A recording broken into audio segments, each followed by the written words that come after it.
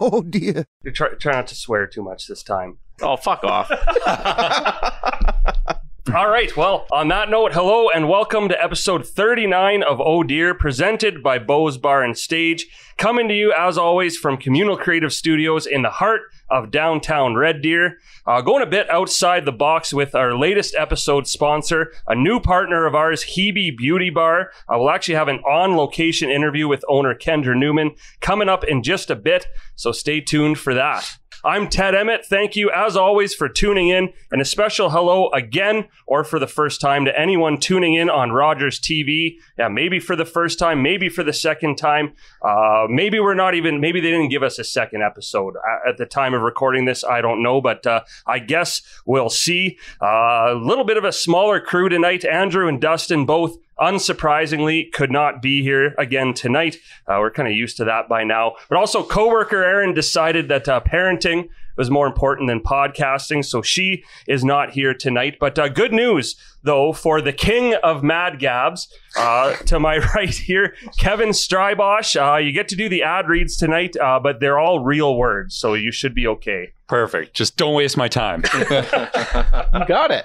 Finally. Got it. 1 month later. Yeah, and welcome back, because I wasn't sure if you'd come back after that last episode. That you really took that hard. Yeah, I did. That was really tough for me, actually. I was quite embarrassed, still am.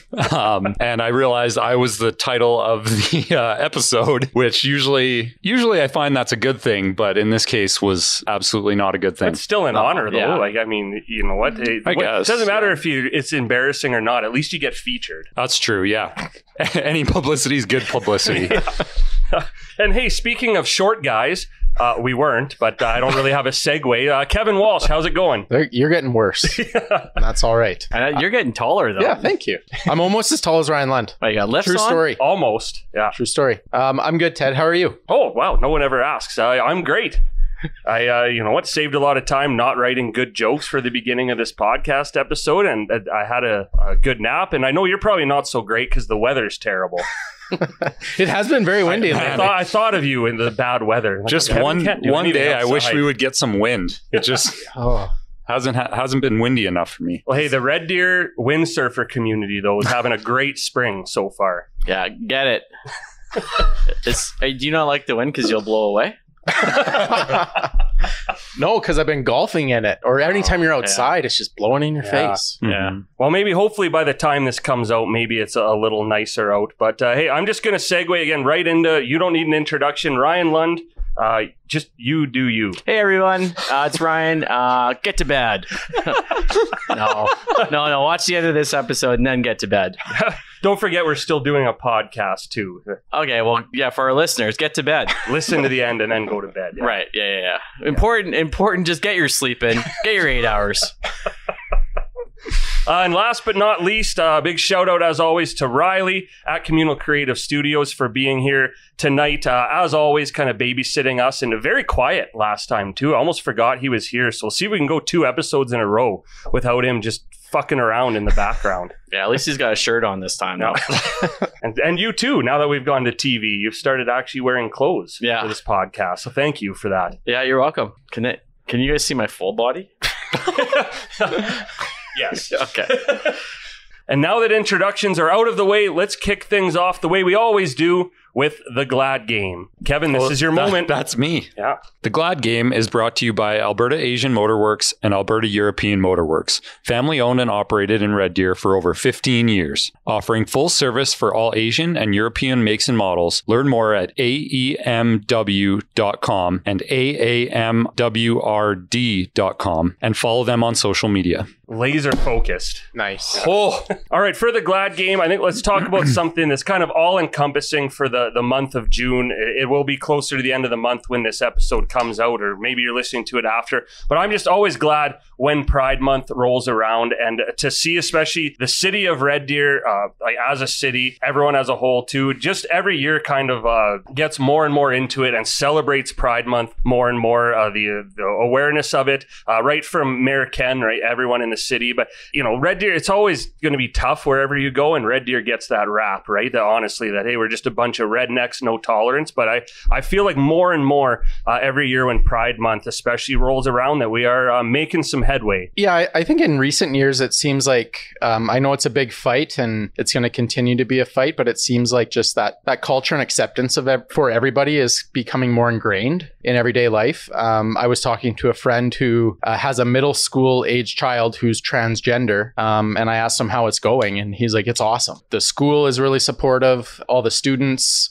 friends, like there's really no issues, which I was kind of shocked to hear. I just assumed that there'd be, some bullying or stuff like that. But yeah, he said it's been super positive. So I think that just goes to show that society's kind of like turning the page and just jumping on board with just accepting everybody. Yeah, I mean, school's always tough, but for any adult out there that kind of wants to argue or protest, like it's just such a waste of time. Who cares? Doesn't affect you. It's got to be exhausting being angry at everybody else's what everybody else does. Like, I don't know where these people find the time to protest random things. So I think that's what they do with their time. So then it's just like, I don't know, to me, that's a shitty way to spend your life. Yeah. Yeah, it's like it's a hobby almost, which is kind of funny.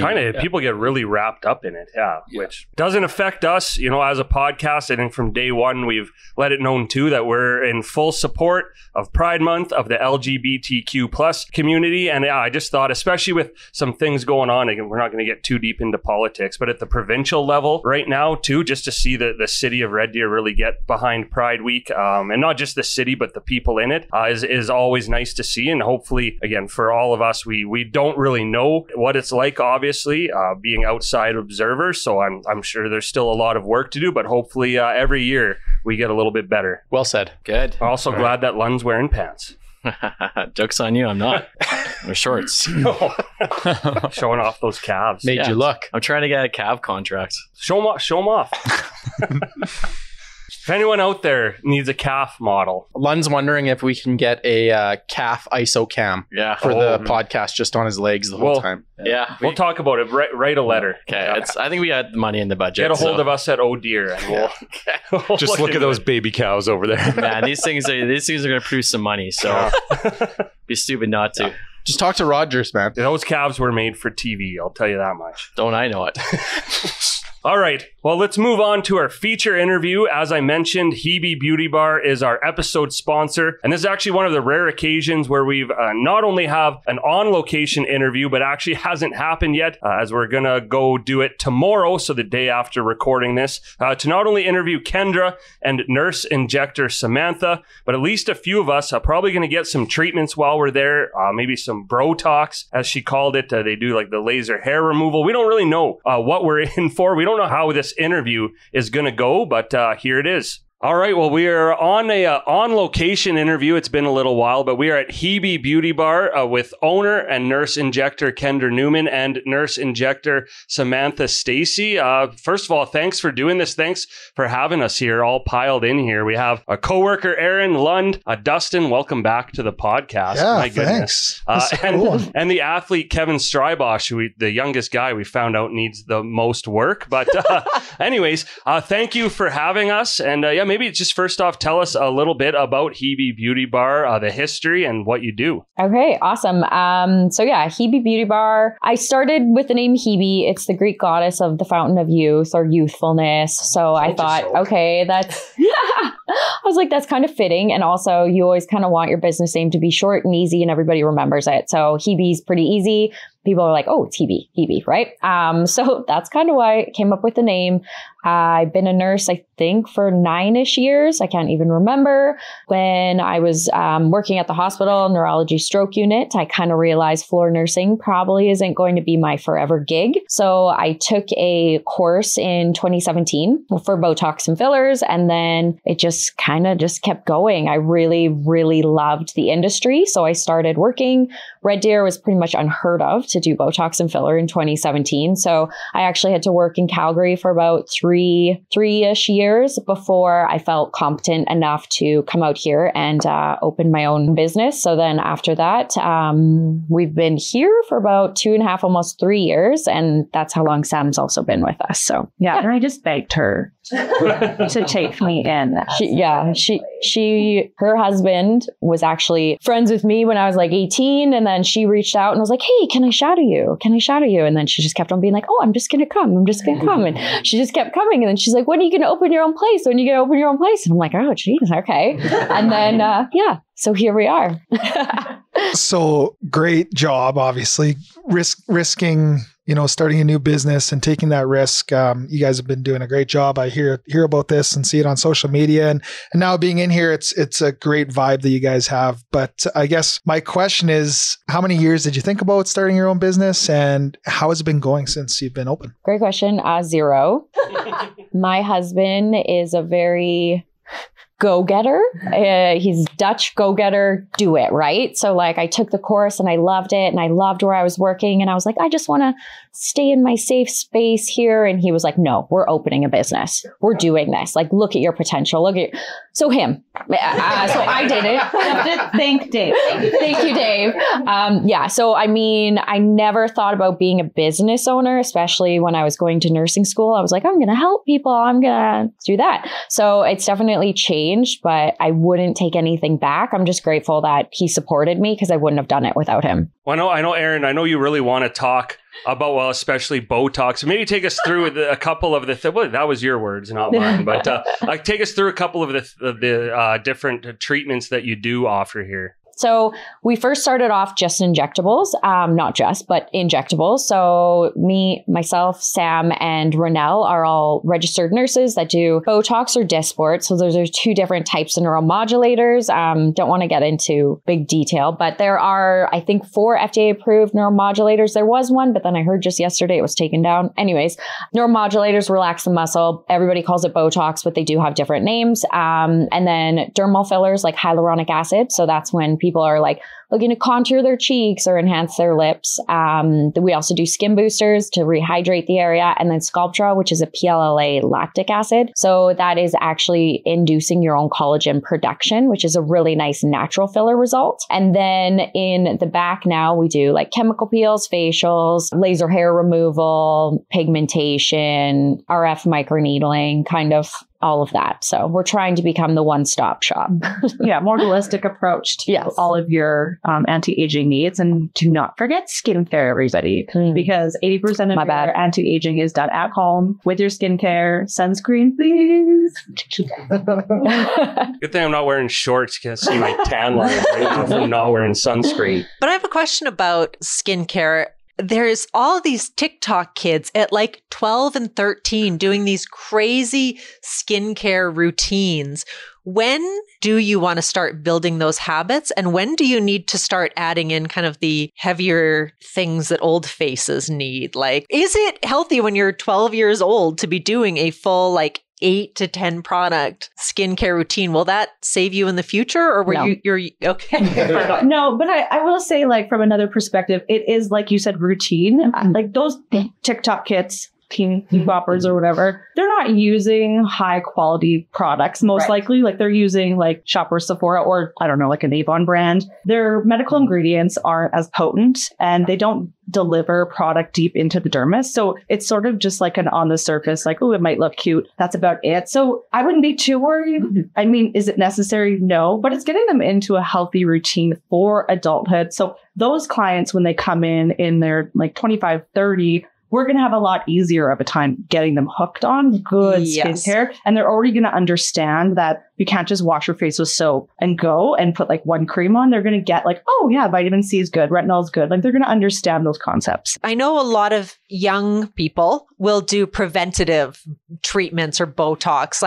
When should you start? When is the point that you want to start looking at the lines on your face and doing something about it, or no lines on your face and trying to preserve that? Yeah. So, I mean, preventative people can be a little extreme with that, I would say. So if you're somebody and you look at your parents and both of them have like this line and you're starting to see it stay at rest. So when we're born, we have dynamic lines, and those are the lines in motion. So you lift your forehead, you see lines, but then at rest, they fully go away. Years and years of dynamic motion turn those into static lines, and those are the lines that are embedded into the muscle.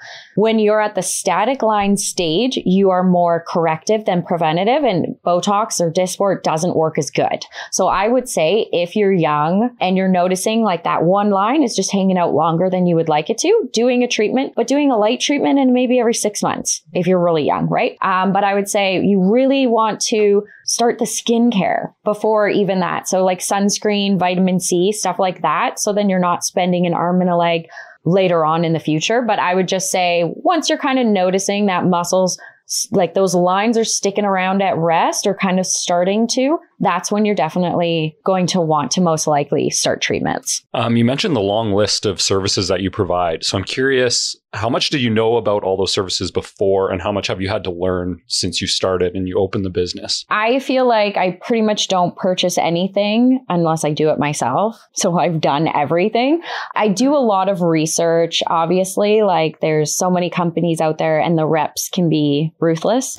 So I would just say, obviously we learn as we go, but we're very aggressive with like the scientific backing and like what kind of support system they have. So we just very much focus on making sure that this machine is like in derm clinics. Is it in somebody's basement? I don't want a machine that's in somebody's basement. I want a machine that's only at doctor clinics, high-end clinics. So just doing more research and just not running and buying everything that you see on social media, because there's a lot of bad stuff out there. And as an employee of Kendra's, her philosophy is education, like huge on education. So every time we do get a device or any type of new product that comes in, she's got people coming in to educate us on it. We've got, like online webinars, like everything like that. So that's really great because background was mental health.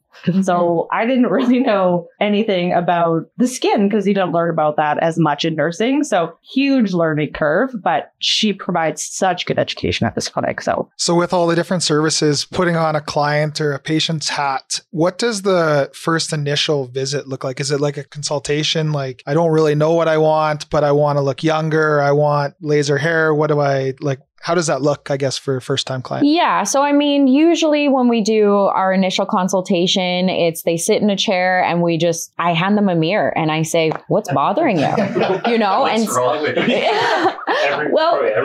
And some people will say like, oh, I hate my eyes, or like, oh, I hate these lines here. Like I find older people like this area, just they hate, right? Men, a lot of times it's their eyes. So obviously I'm going to view them and I'm going to see what I think they should do. But I'm not going to also attack them for something that might not bother them. Like some people don't mind their forehead lines. They're like, I don't care about these lines. It's my under eyes that bother me. I'm like, then let's focus there. Yes. Would you benefit from a bit of something up here? Yes. But that's when we can like introduce skincare and say like, let's focus on your eyes. But hey, if you put some retinol up here, we're going to get kind of the best of both worlds without insulting you and making you leave being like, oh my gosh, she just told me like, I need to do everything. So I would just say like, we don't really attack an area unless they point it out. And then we give them multiple choices, right? So the nice thing is now that we have machines, we can say, okay, for your under eyes, you can do PRP, which is we draw your own blood and we re-inject into the area. So that's going to help with the darkness, discoloration, fine lines, and wrinkles, and it's natural. So not a lot of concerns, right? And then we can work our way up to fillers. Fillers is a hyaluronic acid. It's synthetic. So when we put it into an area, it's going to rehydrate the area and you'll see results for, let's say, 12 to 18 months. But if you're like, I'm not an injectable kind of person, then you go to the other room and you do either laser facials to help tighten the area, or you do microneedling to help induce collagen and elastin production. So it's very much just kind of figuring out what the client's concerns are. And then also budget. You can do a lot. So it's figuring out if they're at $200, okay, let's do some Botox, or let's go get you on a good eye cream. If they're like $3,000, like, okay, let's get you back. Let's do some RF microneedling. So yeah, consult's different for everybody. 100%. So not one consult is ever going to look the same as another consult. And sometimes clients come in and they genuinely have no idea what they want. And at that point, I'm usually like, what's your favorite part of your face and then be like, oh, it's my eyes. And, they're starting to get a little bit of sagging here. It's like, well, let's like emphasize your eyes. Let's open them up as much as we can because you love your eyes already. So why don't we just like make you love them more? So every consult's going to be different. It's going to be a lot of education. But it's nice to know too that you don't have to come in and get torn apart, but we're going to give you permission right now to attack us, because we are going to do a little bit, as you called it, Brotox today. Out of the four of us men, who do you think needs it the most? You're the most dynamic for sure. As you're sitting there. She said dynamic. That's good. Or who would show the best results, like before and after? I really want you to say the young guy I sitting would to say my right. Kevin or Dustin, just because you guys are doing a lot more movement. Like Ted, your face, you don't do a lot of like facial expressions, whereas Dustin the whole time is very active. I think she just said you got a resting bitch face, buddy. I might, yeah. Yeah. So I guess it's where it's held up. So maybe that's why, yeah. But let's maybe talk about that for a minute, because we've been working with Red Stag a lot. I've been talking about women being in traditionally male or masculine spaces. And a lot of times when you think about trying to look more youthful and all of, brighter and all of the things, you think that that's a traditionally female space. So how do you... I don't know what the question here is, but it's like... Oh, how do you open up the space to more men, basically? Yeah. Yeah, but I'm just wondering, like, giving men who might be listening kind of permission to come in and get a consultation and see what could be done to give them the results that they want. Because I think of it so much as a female space, but know that there are a lot of men who can benefit from a lot of the different services you offer, even when it comes to skincare or a chemical peel because they have acne scarring or things like that. So I guess I don't really have a question. I just want to talk a little bit more about men in do you get a lot of men, or is it again still that obviously probably the market that you're after more? Right. So I would say a lot more females come in for sure. I feel like Sam gets more men for some reason. And it's just luck of the draw. But you know what? They're like, Sam, I'll book with her. Enough. I do get males in the chair and sometimes they're like, do other guys do this? And they need a little bit of reassurance. But a lot of my male clients are like the guys driving the Harleys, UFC bikes, fighters, lawyers, big businessmen. They're all coming in. So I'm like, those are like, in society, typically you're like, ooh, man's man. Yeah. It's like, well, men's men get to treat themselves too. They get to pamper themselves too. And those are the guys that are coming in. So it's for everybody. Yeah. Like you are allowed to love your face. You're allowed to age gracefully. You don't have to suffer with that one line that drives you your butt crack or what, 11. You don't have to suffer with that. If it bugs you, get in and do something about it. It's totally fine. But yeah, we do I would say definitely more women, but we have a lot of guys too. Yeah. And the odd ones need a little reassurance, but it's for everybody. Looking good's for everybody. What too, because you mentioned you do laser hair removal, and I've had that done before. Is that something like you see more men for that maybe? Yeah, so I would say the majority of men usually would come in for Botox, like around the eyes seems to really bother men. So Botox around the eyes are just upper face in general. Tear trough filler, their eyes seem to bother them as they age as well. And then also we do a lot of hyperhidrosis and TMJ. So hyperhidrosis is when you have excessive sweating. So you can do it in your armpits, palm of your hands, your feet. You can really do it anywhere. Like Sam was saying earlier, even if you put Botox in your forehead, you will decrease the sweat glands in your forehead. So a lot of men will do it for that reason. We do also have a lot of wives or girlfriends that make their husbands come in. And then once they kind of see what the results are, their wives or girlfriends will book them appointments. I have one client who always books in under his wife because he'll be like, oh, I think I need more Botox. And she'll be like, oh, I'll book you in with Kendra, right? So I think a lot of times men think because it's a decent amount of money that, they'd rather spend it on other things. So that too is kind of hard. But I would say there's a lot more men getting treatments. And once they get it, they realize how natural and how good they can look without looking like, oh, you get work done, right? So yeah, it's just more getting in and doing your first treatment, and totally hair removal. Very easy for men. Like you can also do like beard shaping, stuff like that. So that's more. And then, yeah, we do have clients, acne scarring, stuff like that. So the chemical peels, the microneedling. For men, it's more popular. I think a barrier for men is that men don't go around telling each other that they're getting these treatments, where women, not all women, but most women are more like, we're more open to share. But yeah, a lot of men aren't like sitting at the oil patch and being like, oh, guess what I did? Yeah.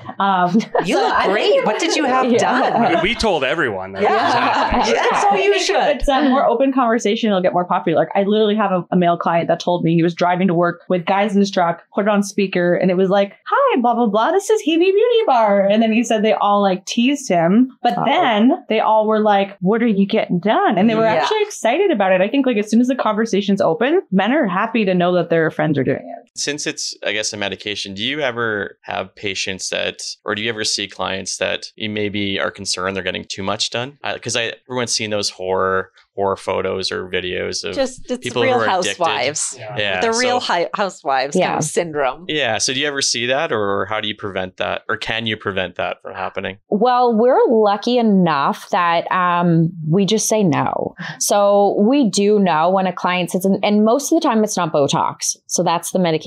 It's usually fillers that people go crazy on, right? When they have those huge lips, that's filler. It's all migrating up to your nose. Yeah. And it is unfortunate, but a lot of people have that body dysmorphia where they're just like, oh no, like I don't even have any filler left. And you're like, what? Here's a picture from your first appointment. Yes. That's why before and afters are so important. Yes. That you can refer back and be like, look at this. Mm-hmm. No, you are good. You're full. I say no to people at least once a week. Oh yeah. So it's all right. And we're allowed to, like, and I mean, once again, when you're building your name and stuff like that, you want to take every client because you need the money, right? But then also you're like, I don't want my lips walking around out there being like, oh, Hebe did this. And you're like, don't, right? So now we're just very much just like, if that's the look you're going for, there's definitely a clinic that can do it. We're just not going to be them. So it's nice that we can do that, but it's unfortunate. And I do think bigger cities, like I was even looking in like the UK or whatever, like everybody's just looking unique there. But that's also because you don't need to be a medical professional to do injectables there. So anybody can do it. Your lash tech can do it. Yeah. And I think that's kind of a question I have. If you are looking to find a service provider, what should people be looking for so that they're not getting a fly-by-night, like a nurse who's taken one course and is ready to start doing Botox parties? Like, what should people be looking for to make sure they're coming to a reputable clinic? Look at your injector. What do they look like? If they're overfilled, they are going to obviously think that's aesthetically pleasing. So they may want to overfill you. And it's fine. Some people look great with a lot of filler. I've tried to make Sam make my lips bigger and she just won't. But yeah, so I mean, I would say looking at your injector and also asking them like, okay, so you've been in the industry 5 minutes, 10 minutes, 2-3 years. A lot of times it's hard because you have to build clientele. And as a nurse working in the hospital, you make a lot more money than doing just this at the beginning. So, you know, if they're like, oh, I've been doing this for 2 years, once a month. I've been doing this for 2 years. Like Sam came in hot. She has worked very hard, but she also is like full time. Yeah. Like she was doing 5 days a week. So you want to find out like what your injector is doing. And I mean, social media, it's annoying, but you can look at it and you can see like, are they going to conferences? Are they doing education? What are their before and afters looking like? What product are they using? Are they educating me on what I'm getting done? Like we have so many clients that sit in the chair and I'm like, oh, so you had a treatment. What did you get? Well, I don't know. What product? I think they did here. And I'm like, for what? Like, so a lot of times, like, it's just good to like ask your injector. If they can't answer those things, like, why are you treating me like this? Like, sometimes it may sound annoying, but your injector should have an answer for you. Yeah. So. And then like most injectors or reputable clinics will have their website, right? So Hebe has a website. It says our team. You click on it. It will say the courses that Kendra has taken, I have taken, how many years in the industry, that kind of thing, right? And then like you said, look on Instagram, check out before and afters. I know sometimes they're a little misleading. At times, we're great, I think. We're very natural based here. We never like overdo anybody. Yeah, like look at the website, look at their credentials. Technically, you can go on to, so for nurses and doctors, and you can literally go on to like the Karna website. You can check and make sure that I have an active license. You can see if I've had probations or any type of like discretions on my license. So you can really do research if you want to. And those are good ways to check out where you're going and making sure it's professional and you're getting good care. So just to build off that, not a question, more of a compliment to you ladies in the first, what have we been doing this for, 20 minutes? I consider myself kind of an average consumer in most areas, but I am severely undereducated in this field and like skincare.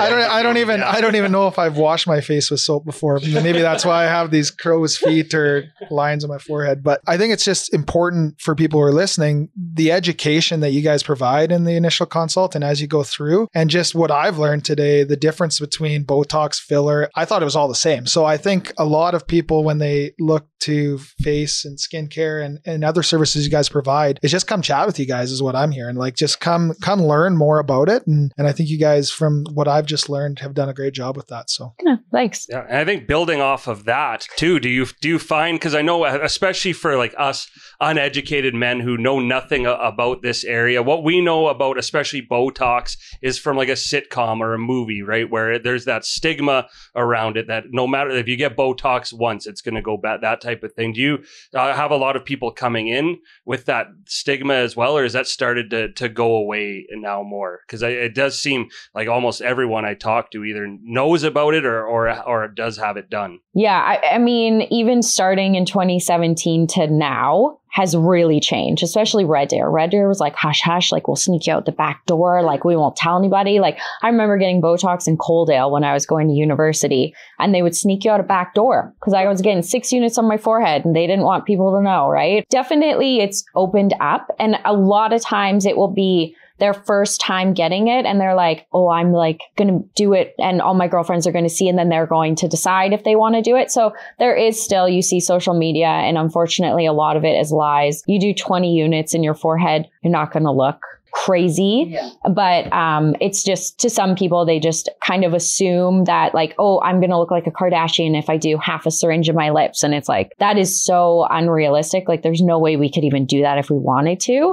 So yeah, just kind of, once again, just educating, because so many clients come in thinking like I was saying, I had a client who came in who was like mother of the bride in like 13 days. And she was like, oh, well, I heard that it takes 5 to 7 days to kick in. So am I too early? And I'm like, you should have come like a month or two ago because we want to see what your muscles do. We need to learn from your muscles. So I'm hoping it all goes well. But yeah, really coming in and just getting that education because it's not what people think. Like Sam's probably done like 10 syringes in my face in the last year, at least. And then Botox, Dysport, I usually get, we'll say about 100 or something every 3 months. Yes, clients are definitely more informed, but sometimes they're too informed or they think they're too informed. Mm-hmm. You get a lot of clients now that come in and they're like, well, I need this and this and this. And you're like, no. Or my friend gets this, so I need to get that. And you're like, your friend and you have different faces. You know, even like we were talking about this morning, I put a before and after of some lips and it was like a journey, lips from a year ago to now. And it's a huge change. Wouldn't be everybody's cup of tea. They're a little bit bigger. I think they're beautiful. I wish I could have them. And so are a lot of other people. Mm-hmm. So they're messaging me and they're like, can I have these lips? And I have never met them. I've never seen them. And I'm like, long story short, no, because everyone's lips are different. You know, everyone has a different lip. Everyone's going to need a different product or a different amount of product. So sometimes the over-education is difficult. So then we're re-educating. But yeah. Let's talk lips and lip flip versus filler. And I mean, obviously case by case, but like, is a lip flip kind of like the gateway drug to filler or? So lip flips, I'm happy mine isn't as aggressive. So lip flips is with Botox, neuromodulators, Botox, Dysport. Those are the two we use. So when you're doing a lip flip, what you're doing is 4 to 6 units on your top lip. So with a neuromodulator, what it does, we inject into a muscle, goes to the nerve ending, and it pretty much tells that muscle like, let's not be as strong. The more we put into that muscle, the more that signal is blocked. So with your top lip, you use it to talk and smile and all of that. So drink out of straws. So mine has kicked in. So when I smile, my top lip can't tuck. Oh, okay. Like I used to be able to tuck it really good. So when I smile, I actually can see more of a top lip. So some clients who have an overactive orbicularis muscle, when they get it relaxed, they see a little bit more of a lip at rest. And then when they smile, it can't tuck. Yes. Yeah. So younger clients, people who have gummy smiles, those are clients $40 to $60 ish.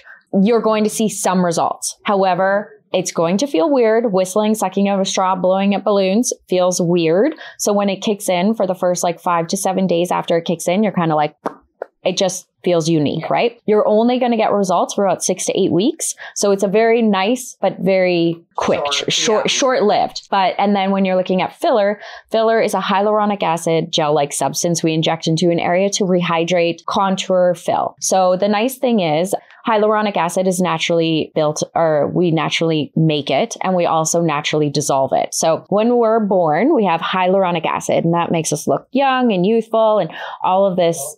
Yeah. And then we have hyaluronidase, which is its nemesis, right? So as we age, our hyaluronic acid starts to deplete and our hyaluronidase starts to take over. So by the time we're 30, we're not producing hyaluronic acid. And if we are, it's very little. And then our hyaluronidase is eating it all up. So when we're re-injecting synthetic hyaluronic acid, it's actually just evening out the playing field. So then your natural hyaluronidase is going to break it down within the next 6 to 9 months. Some people are like, I had filler for 2-3 years. Yeah, you could. However, naturally, ideally, we want that hyaluronidase to dissolve it. Mm-hmm. So you will see results, let's say 6 to 12 months with lip filler. A lot of people, like we kind of talked about, don't stop and they just keep building. Every 3 months, we're going to keep adding more. Yes, so they don't stop. But say you did half a syringe, you're going to get, let's say 4 to 6 months. If you did a full syringe, 9 to 12 months. And then after that, you can build if you want, but it is more expensive upfront, but you do notice more results with filler. And just to be said, half a syringe usually is very underwhelming for 99% of our clients. They come in, they're like, I don't want big lips, to start with a half. And then in 2 weeks, they're like, I wish I did a full. Little more. Yeah. So. And the lip flip can be more dramatic and exciting for a client. 100%. For some. Yeah. And then not for others. Even if you look at Kendra and I don't need a lip flip. Yeah. I don't tuck at all. And I don't really think I have much filler in them actually. But I would be more if I want I'm actually surprised you do have filler. Yeah. I would say a little bit. Last time I got filler was before my wedding last summer. Okay. So I really don't think there's much in there, anything. But for me, if I want bigger lips, filler is going to get me a bigger lip. Well, Kendra, who has a littler top lip, a lip flip is actually quite incredible on her. Yeah. It gives her a lot of lift. It's quite dramatic. But she also has filler too, because we want a little bit more. But so different client, different treatment is going to be, give different results. Some people need both, like Kendra. Some people can get away with one or the other, and it's perfect. There will be a test on all of this, by the way, Destin. So it's just something I think about a lot with my lips.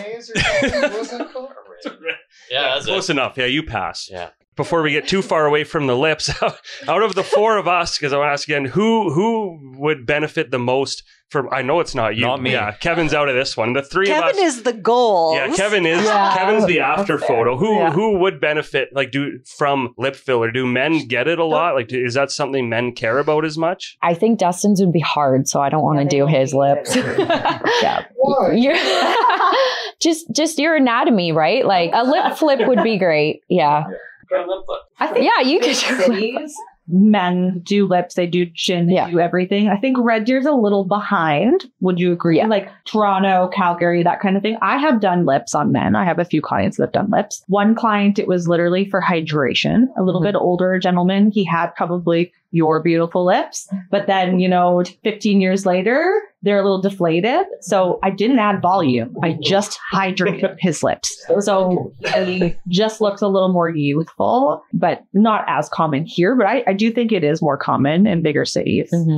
Just red tear's a little different. Do you guys do any treatments for, not for me, I'm fine, but for a friend, for like the double chin, the under chin, like fat? Oh, I'm the friend, I think. No, you're not, but I know there are treatments. There are. So the most common one, it's called Belkyra. So it's a deoxycholic acid. I guess I didn't bring this up when we do our treatments.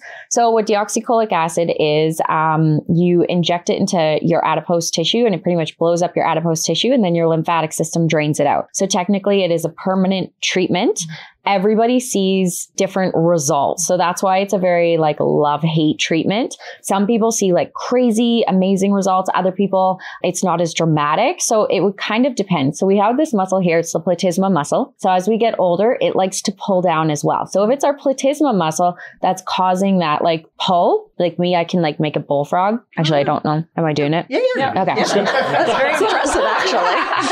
So that's my muscle. That's not adipose tissue. Right. Whereas another client may not have that strong platysma, but they might actually have some fat. Yeah. Right. So it kind of depends on the client. If it is actually their adipose tissue, dissolving it, usually you do 3 treatments, 4 to 6 weeks apart, and it will dissolve the majority of it. It is permanent unless you obviously gain a bunch of weight. And a lot of times it's genetics. Like there's nothing you can do about it. Like genetics just kicks your butt in that area. So even if you gain weight, lose weight, you still have that. So it is a great treatment for those clients.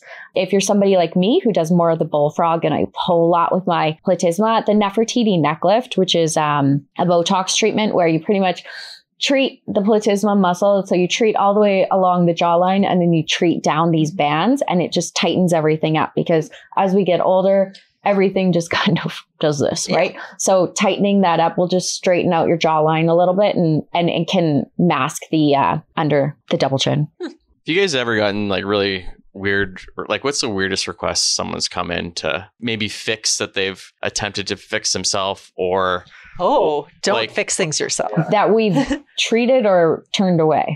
I guess turned away. That could be Either even. or, yeah. I would say that it seems like a weird request, but I don't know if it's that weird. But we've had requests for nipple talks. Oh, yeah. So Kim Kardashian back in the day talked about getting Botox in her nipples. So of course, she's an influencer. So then people wanted to do that. So it was a little bit trendy a ways back. Not so much anymore. I used to do that.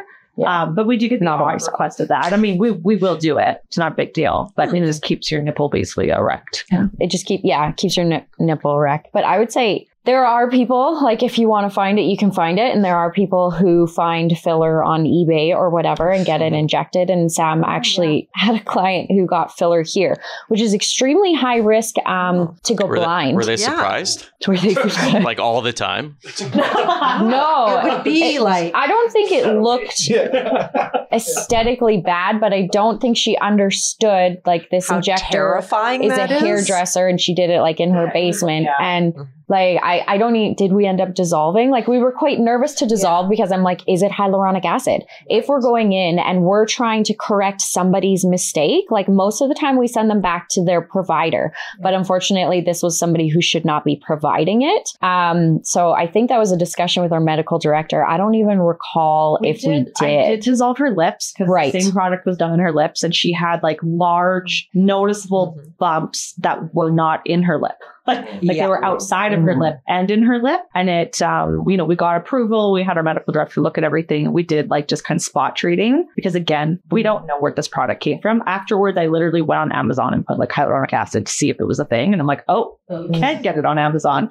We don't know what ingredients are in there, right? So she actually did end up we got rid of everything on her lips. We didn't touch her eyes. Again, like, it's just too risky. Yeah. She should go to a dermatology clinic and see like a doctor. They can ultrasound. Go a little more in depth. Just like for us, it makes no sense to take that risk when we didn't provide that first service. So, and she understood that, she was fine with it. Yeah. I did also have a client who came in with her own filler. And it was in a different language. And she was like, no, it says hyaluronic acid on here. Like, can you inject me with it? And I was like, I kind of like my license. Yeah. But she was like, can you just come to my house and inject me? And then she was trying to get me to map out where she should inject so she can go home and inject it. Oh, no. So, people need to be aware, like if something goes wrong, a vascular occlusion, very rare, but if something goes wrong, your skin becomes necrotic and can die. So if somebody's putting filler here and it goes into your eye, you can go blind. And there are studies that show that that happens. So it's just unfortunate that you hear people doing stuff like that because you're like, come on, but it is what it is. And the no education thing, right? Like people don't realize how serious. They don't realize that you need to come in and see practitioners that have had advanced education, know your facial anatomy, and know how to reverse complications. Yes. Right? So it's just... It's quite scary. And I imagine a lot of it too probably comes down to cost, because any beauty treatment, whether you're having your hair colored or getting injections or a facial or whatever, it's not cheap, and it shouldn't be. If it's too cheap, it's too good to be true. It's like a tattoo. Yes. You get what you pay for. Yeah. But I saw you guys also have kind of some options for that with your memberships as well, to kind of help those of us who keep thinking we should have Botox money and then spending it on other things, maybe save up that Botox money. Yeah. So we do have a new membership. We just launched it maybe a few months ago, and it's actually been really good. So it's pretty much just a savings for you. So it's $100, $250, and $400 a month. And so say you do the 100. So in 3 months, you have $300 saved to use towards any of your Hebe treatments or product. So then say somebody gets Botox every 3 months, they come in and they're like, oh, I already got $300 off my treatment. And then it also gives them perks with like skincare and stuff like that. So then we can get them to do their at-home work, because skincare also is very expensive, but going to Sephora is also going to Shoppers is very expensive. Like anywhere you go is expensive. So it's just understanding like what products you should be using. And there's probably so much like fluff products out there that are doing nothing. Yeah. So say you spend a good $100, $200 on a cream, but it actually gives you results. And then we also do have our apprentice nurse injector. So she's been injecting with us since I think September, October. Anyway, so she's been injecting for quite a while, but we still call her apprentice pricing because we're still supporting her through it. So she's also a little bit more affordable, but she doesn't do high risk areas. And then we're always in on the treatment, or we're at least in the clinic to assist her if she needs it. So then she can grow into being an advanced injector. Yeah, the great thing too about the memberships is with that savings plan, we give you perks, right? So you get like a facial free on us so many times a year, depending on the tier of the membership you're in. And then like we're having an event June 20th for members only. And so it's like an appreciation event. So you get to come and, you know, we're going to spoil you. Yeah, because you're a member. So it is nice. Like not only are you just saving, putting money away without thinking about it, you're also, you know, getting some free little extras. I guess on that note too, because we're going to do something interesting today. I don't think we've ever done with an interview and kind of do an in-action thing. I know a couple of us are here to get Brotox. Aaron's going to get some Botox too. So we'll get to that in a second. So before we do that, just maybe a little more of a plug, like where people can find you. It's a great location here, a great view of the river. And then I know you're very active on social media too. So, and website, pretty much anywhere that someone can get a hold of you. Yeah. So, well, we have multiple different Instagrams, but our actual business one is hebe.beautybar. And then our website is www.hebebeautybar.ca. And then, we're open Monday to Friday too. So you can always give us a call. And yeah, we're located in Riverside Plaza. Riverside Plaza. Nobody knows where that is, but once you find it, you know. It's the same building as Healthy Smiles. There you go. That's how I tell you. And on the south side too, because the first time I came, I drove around a couple times. The one ways. Until I found it. I guess on that note, we could still kind of keep the interview going and keep the questions going. I'm already in the chair, so I guess I'm going to go first. And what's the process? I guess we're obviously going to do before photos, which I'm really mad about because I have not had a pimple on my forehead in honestly 10 years. And today of all days, I got a little bit of a zapper. So you might get credit for getting rid of that too with the after photo. But I guess we'll get going with that. My one question before though that I was thinking of, because I was like, I'm going to do this. I'm going golfing tonight. Like, I don't know that matters. Are there do's and don'ts once you get an injection, things that you shouldn't do for a certain amount of time? By the look, it looks like I should maybe cancel my tea time. I'm probably a little bit more cautious than other places, but what I always tell people is you cannot lay down for the next 4 hours no hot tub, no sauna, no working out today. So that part's fine. I was just going to go have a nap. But if you have a cart, I think you're okay. Yeah, but I would say like for you, we're doing your forehead, so you can't wear a hat. If you are wearing a hat, you have to wear it really loose. So the idea is we're injecting Botox, Dysport, because we use Dysport most of the time, into a muscle, and we want it to stay in that muscle. So say you wear a hat and you're pushing, that product can move within the muscle, but can move up and down. If it moves up, that's fine. It's just going to decrease sweating. Moves down, you get a ptosis. We don't want that. Is that what Frankenstein had? Like Frankenstein? Yeah, because he had that big. That's Why? He was also cut together from body parts, so not a great example. Ptosis is. I'm just trying. Ptosis. So there's different types of ptosis. So a ptosis can come from too much Botox in the frontalis muscle or too low. So you're almost like this. Like a dropped brow. Like a dropped brow. Or you can get eyelid ptosis where your actual eye can't open. So that's usually from this area. And then brow ptosis is from the frontalis. So no And hat. it is very rare. Yeah. It's not very common that those things occur. No hat, no nap before golf. This is going to be a tough day. Okay, I got one more question since you talked about Frankenstein's dropped brow. I have a dropped eyelid. I think it's from getting punched in the face too many times, but is there a way to, with Botox, bring that up? Yeah. So the idea behind neuromodulators is it does the opposite of the movement of the muscle. So right now, this is what your muscle's doing. So when it's relaxed, it does this. So that's already opening, right? So then when you scrunch your eye, it's a sphincter muscle. So when it's contracted, it does this. So then when it's relaxed, it does this. So treating both of these muscles are going to help open your eye. Now, some people see more of a dramatic result than others. And I would say it depends on where your lines are showing on your brow. So if you're squinting really hard and you can see lines that are almost like in your eyebrow, that means you're more of a candidate for a brow lift because you have an active muscle up here. Sometimes people will smile and all their lines are down here. You're not going to see as much of a lift because we can only lift with the muscle. We can't do anything like this. That's more like surgery or threads or something like that. So squint really hard. Yeah. Frown really hard. Yeah, you can't frown. I forgot. So frown. Look at that. There you go.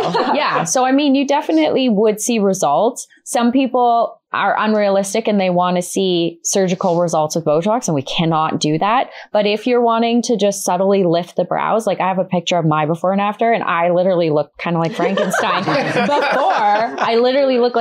before I get treatments because my brows sit so low. And then after treatment, they just sit higher. Aesthetically, I don't think looking at me makes I look different. Have to be realistic, right? And that's the thing. Like everyone's eyes are different. Like Frankenstein's like that. Like Kendra and I have very different eyes, so we're going to see very different results. She probably would see a better result than me because I'm already more open, right? So some people have a bit of a hooded eye. Some people are already open. So it really depends on the client. And that's why we will discuss with you what would be the best treatment for you and how to get you those results. All right. Well, I guess there's no more putting it off. We'll take a real quick break here and get set up. And then I guess we almost have a demonstration. We'll see how it translates to an audio podcast. But worst case, go watch the video on YouTube and see the magic happen. Okay. So I'm just going to talk about why we chose what product we chose. So like I was saying before, we do use Botox and Dysport. Both are superior products. Dysport obviously came out first.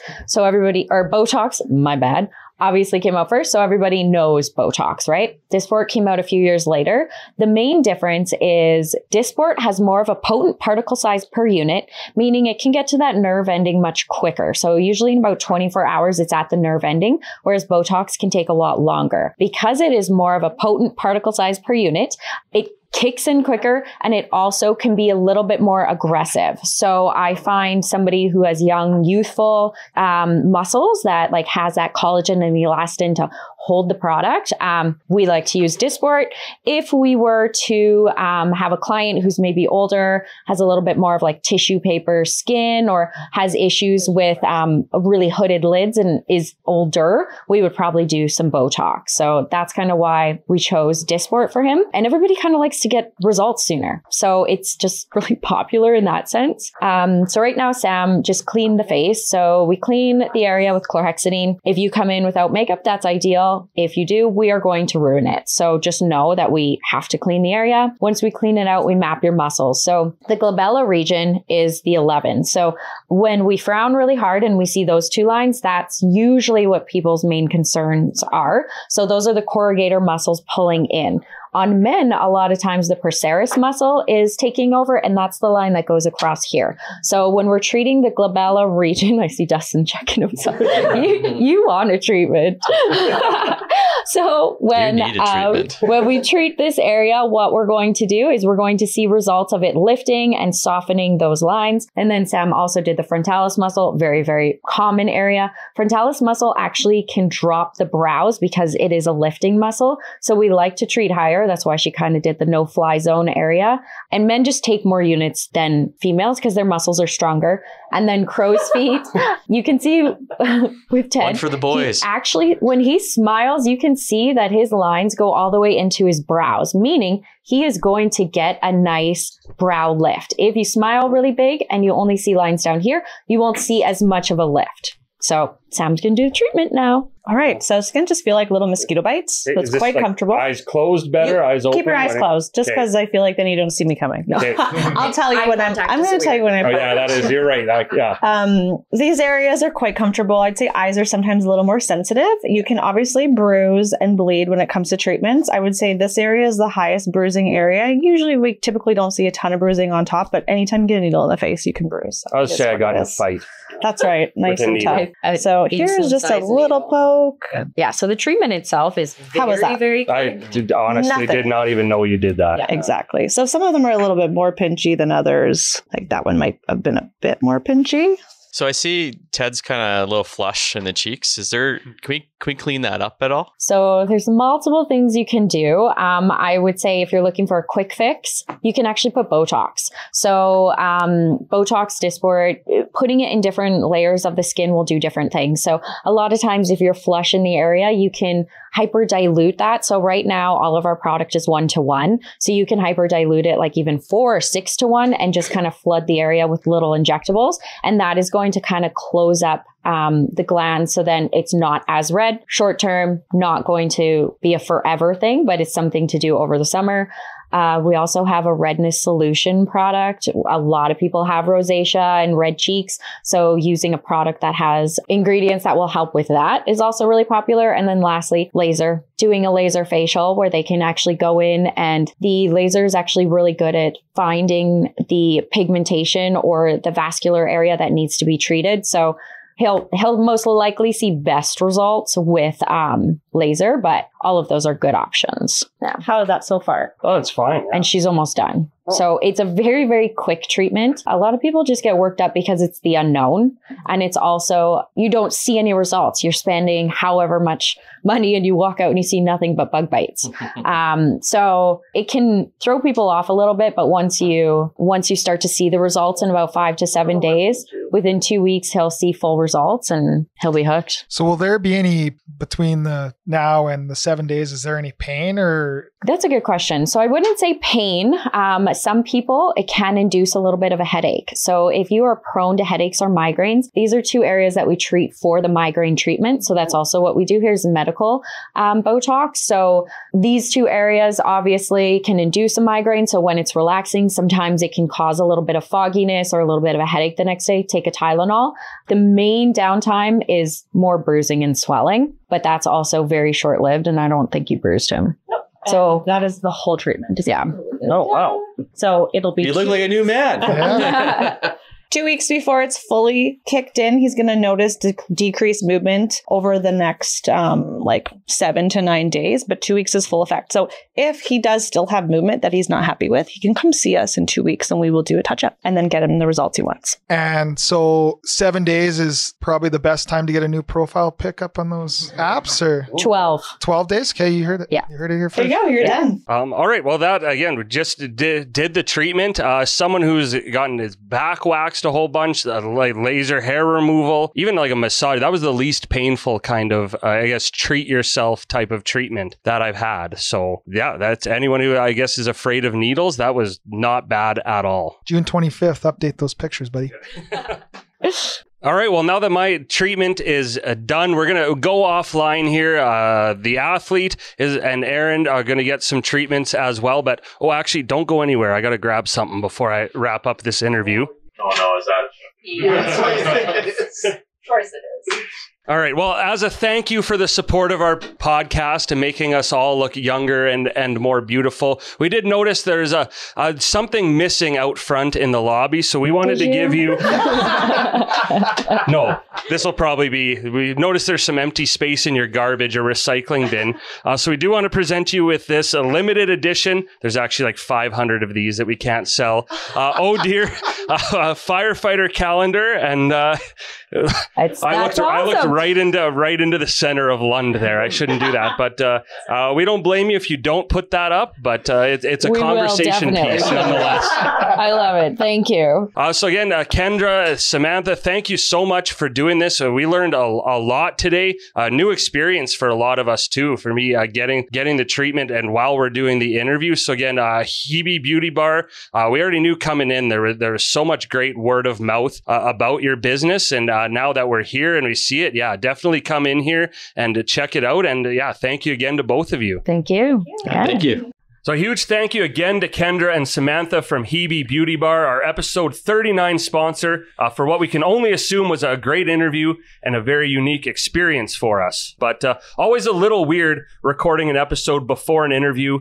Kind of fun, though, to leave a little mystery surrounding this podcast. A little bit of an outside-the-box partner for us to have, which is nice. Yeah, and they were so funny.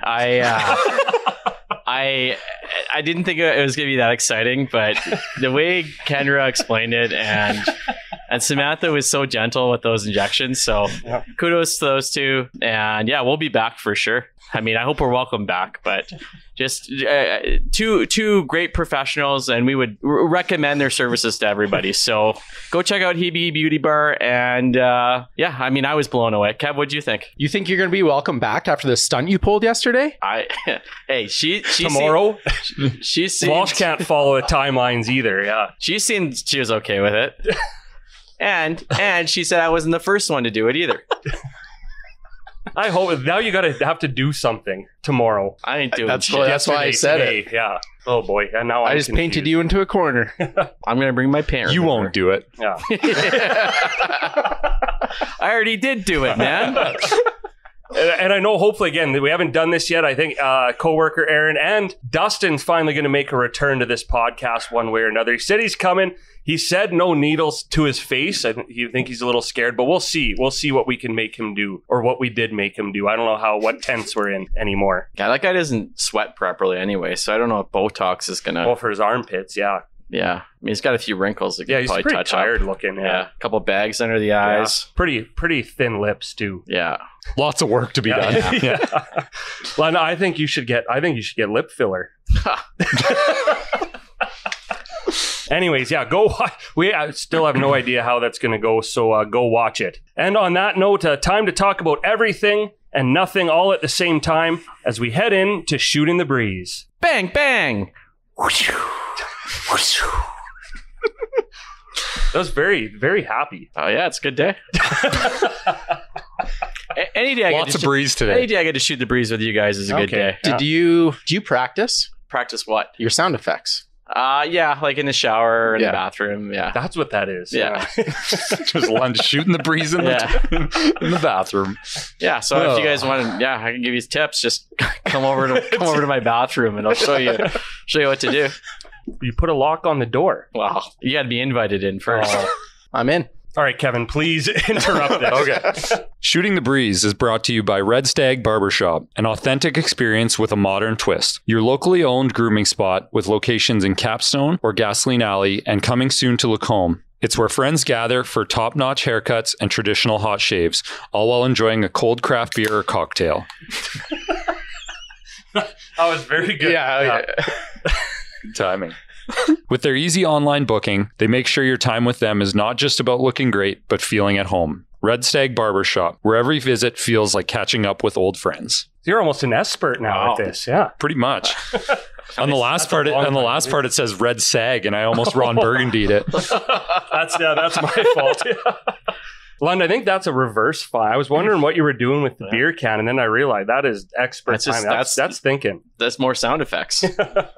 First thing to talk about again is we have our third installment of Barbershop Talk out now. Another great time at Red Stag Barbershop with I've said it in there, one of my favorite people, 15-year pro hockey player Pete Vandermeer, a very prominent person and family here in central Alberta, and maybe one of the kings of hockey stories too. And it's always those minor league guys, right, that tend to have the best stories. Well, they've usually seen the coolest shit. They've played with some of the best players. They've seen some of the worst aspects of professional hockey. They've played in a lot of small barns, small towns, small cities, and they've just known so many guys. So they're not the millionaires that are flying first class. They're on a bus somewhere a lot of the time. They're similar to a blue collar worker, I'd say, for the most part. Well, and Pete, he was just listing off teams that he played for, and he was around for so long. And when you play for that many years and that many teams, you get to meet so many people and different players that you play with or against. And I feel like that just leads to all these different stories that he had. And he's still playing. Yeah. That's crazy. And he, like, for the type of player he was, he can still form full sentences and everything too. Like, very,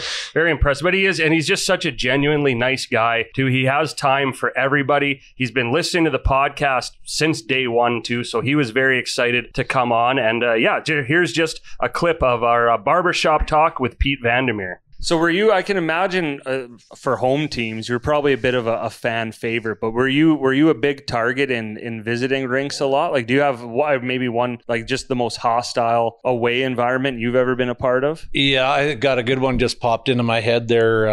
Like the fans in the southeastern states, right? They knew nothing about hockey, right? They loved the boards crashing, and they loved goals, and they loved the fights, right? And they really didn't know what was going on. They have to announce, whatever, why the whistle was all the time, right? And they still do, like in Carolina and stuff, they do that as well. I heard they did that in Vegas when the first year. Yeah, first year too. Absolutely, because they don't know, and fine, fair enough. But I was playing in the East Coast League, and I don't know if it was Aaron Downey and Sean Thornton, who are pretty much the same person, right? And I played with Downs and Prov, and just one of the best human beings ever, great teammate. But him and Sean Thornton are the same type of guy. And it was thorny. I was playing in Richmond, or playing in Hampton Roads, like a Norfolk, Virginia. It's, a close geographical rival, a couple hours down the road, and they love the fights there, right? Anyways, I fought all the time. Their crowd hated me. Our crowd hated their guys, hated Sean. And we got in a fight down in Norfolk, and we were rolling around in a ball, and the ref actually stepped on Sean's hand and cut his hand.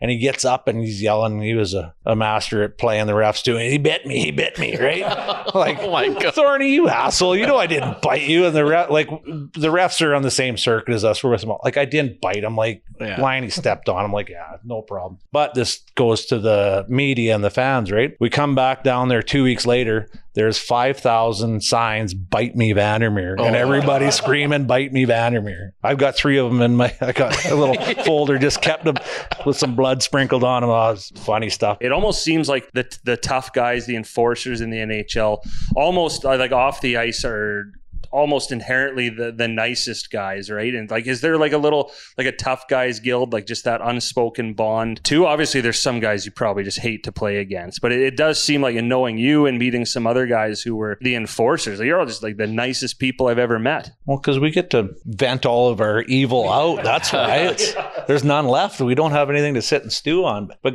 guys that do that job for any length of time, whether it's in junior and especially pro, like it's over years and years and years, you don't do that stuff for your own well-being. Like, yeah, everybody's got an ego and likes people thinking what they do is cool, but you don't lay your body on the line over and over for everybody else if you're an asshole. You have to have some paternal instincts and want to look after people, and that's got to be part of your makeup. Otherwise, you don't do it. Guys can do it for a year or two, but in order to do it for any length of time, you have to have something good in your heart. But usually, guys you fight with for any length of time, that's the guy you go and sit and have a beer with, that guy on the other team, because he's the only one that really knows what the hell you're going through every day, and you can bullshit about what's going on in your day and how you match up against this guy or that guy, but mostly it's just about life. So most of the tough guys I know are pretty good guys. Not including myself in that. I'm kind of a dick, but most guys they're great guys to be around, and they're always willing to buy a beer and share a story. So guys I like hanging out with.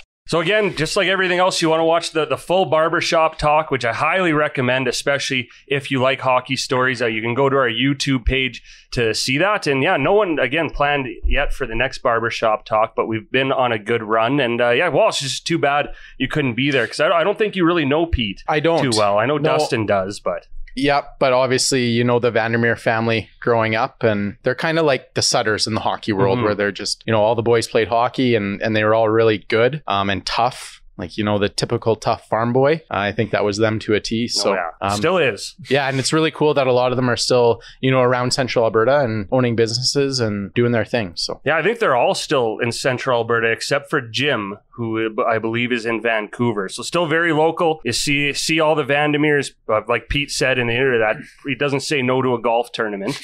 So that's a great life too. But yeah, highly recommend going to watch that one. And as always too, if you have a suggestion for a barbershop talk, let us know. And Pete's a top Oh Dear fan. He posted on Facebook today that he was. So I did see that. So if you like Pete, you should maybe like or subscribe to Oh Dear. Yeah, I mean, they're already listening. Well, I'm talking to our Rogers TV people. Yeah. Do you think Pete knows that he posted that top fan thing? Because that's not a brag. Yeah, he probably already forgot. Yeah, he probably had to lost a bet and had to post that he's a top Oh Dear fan.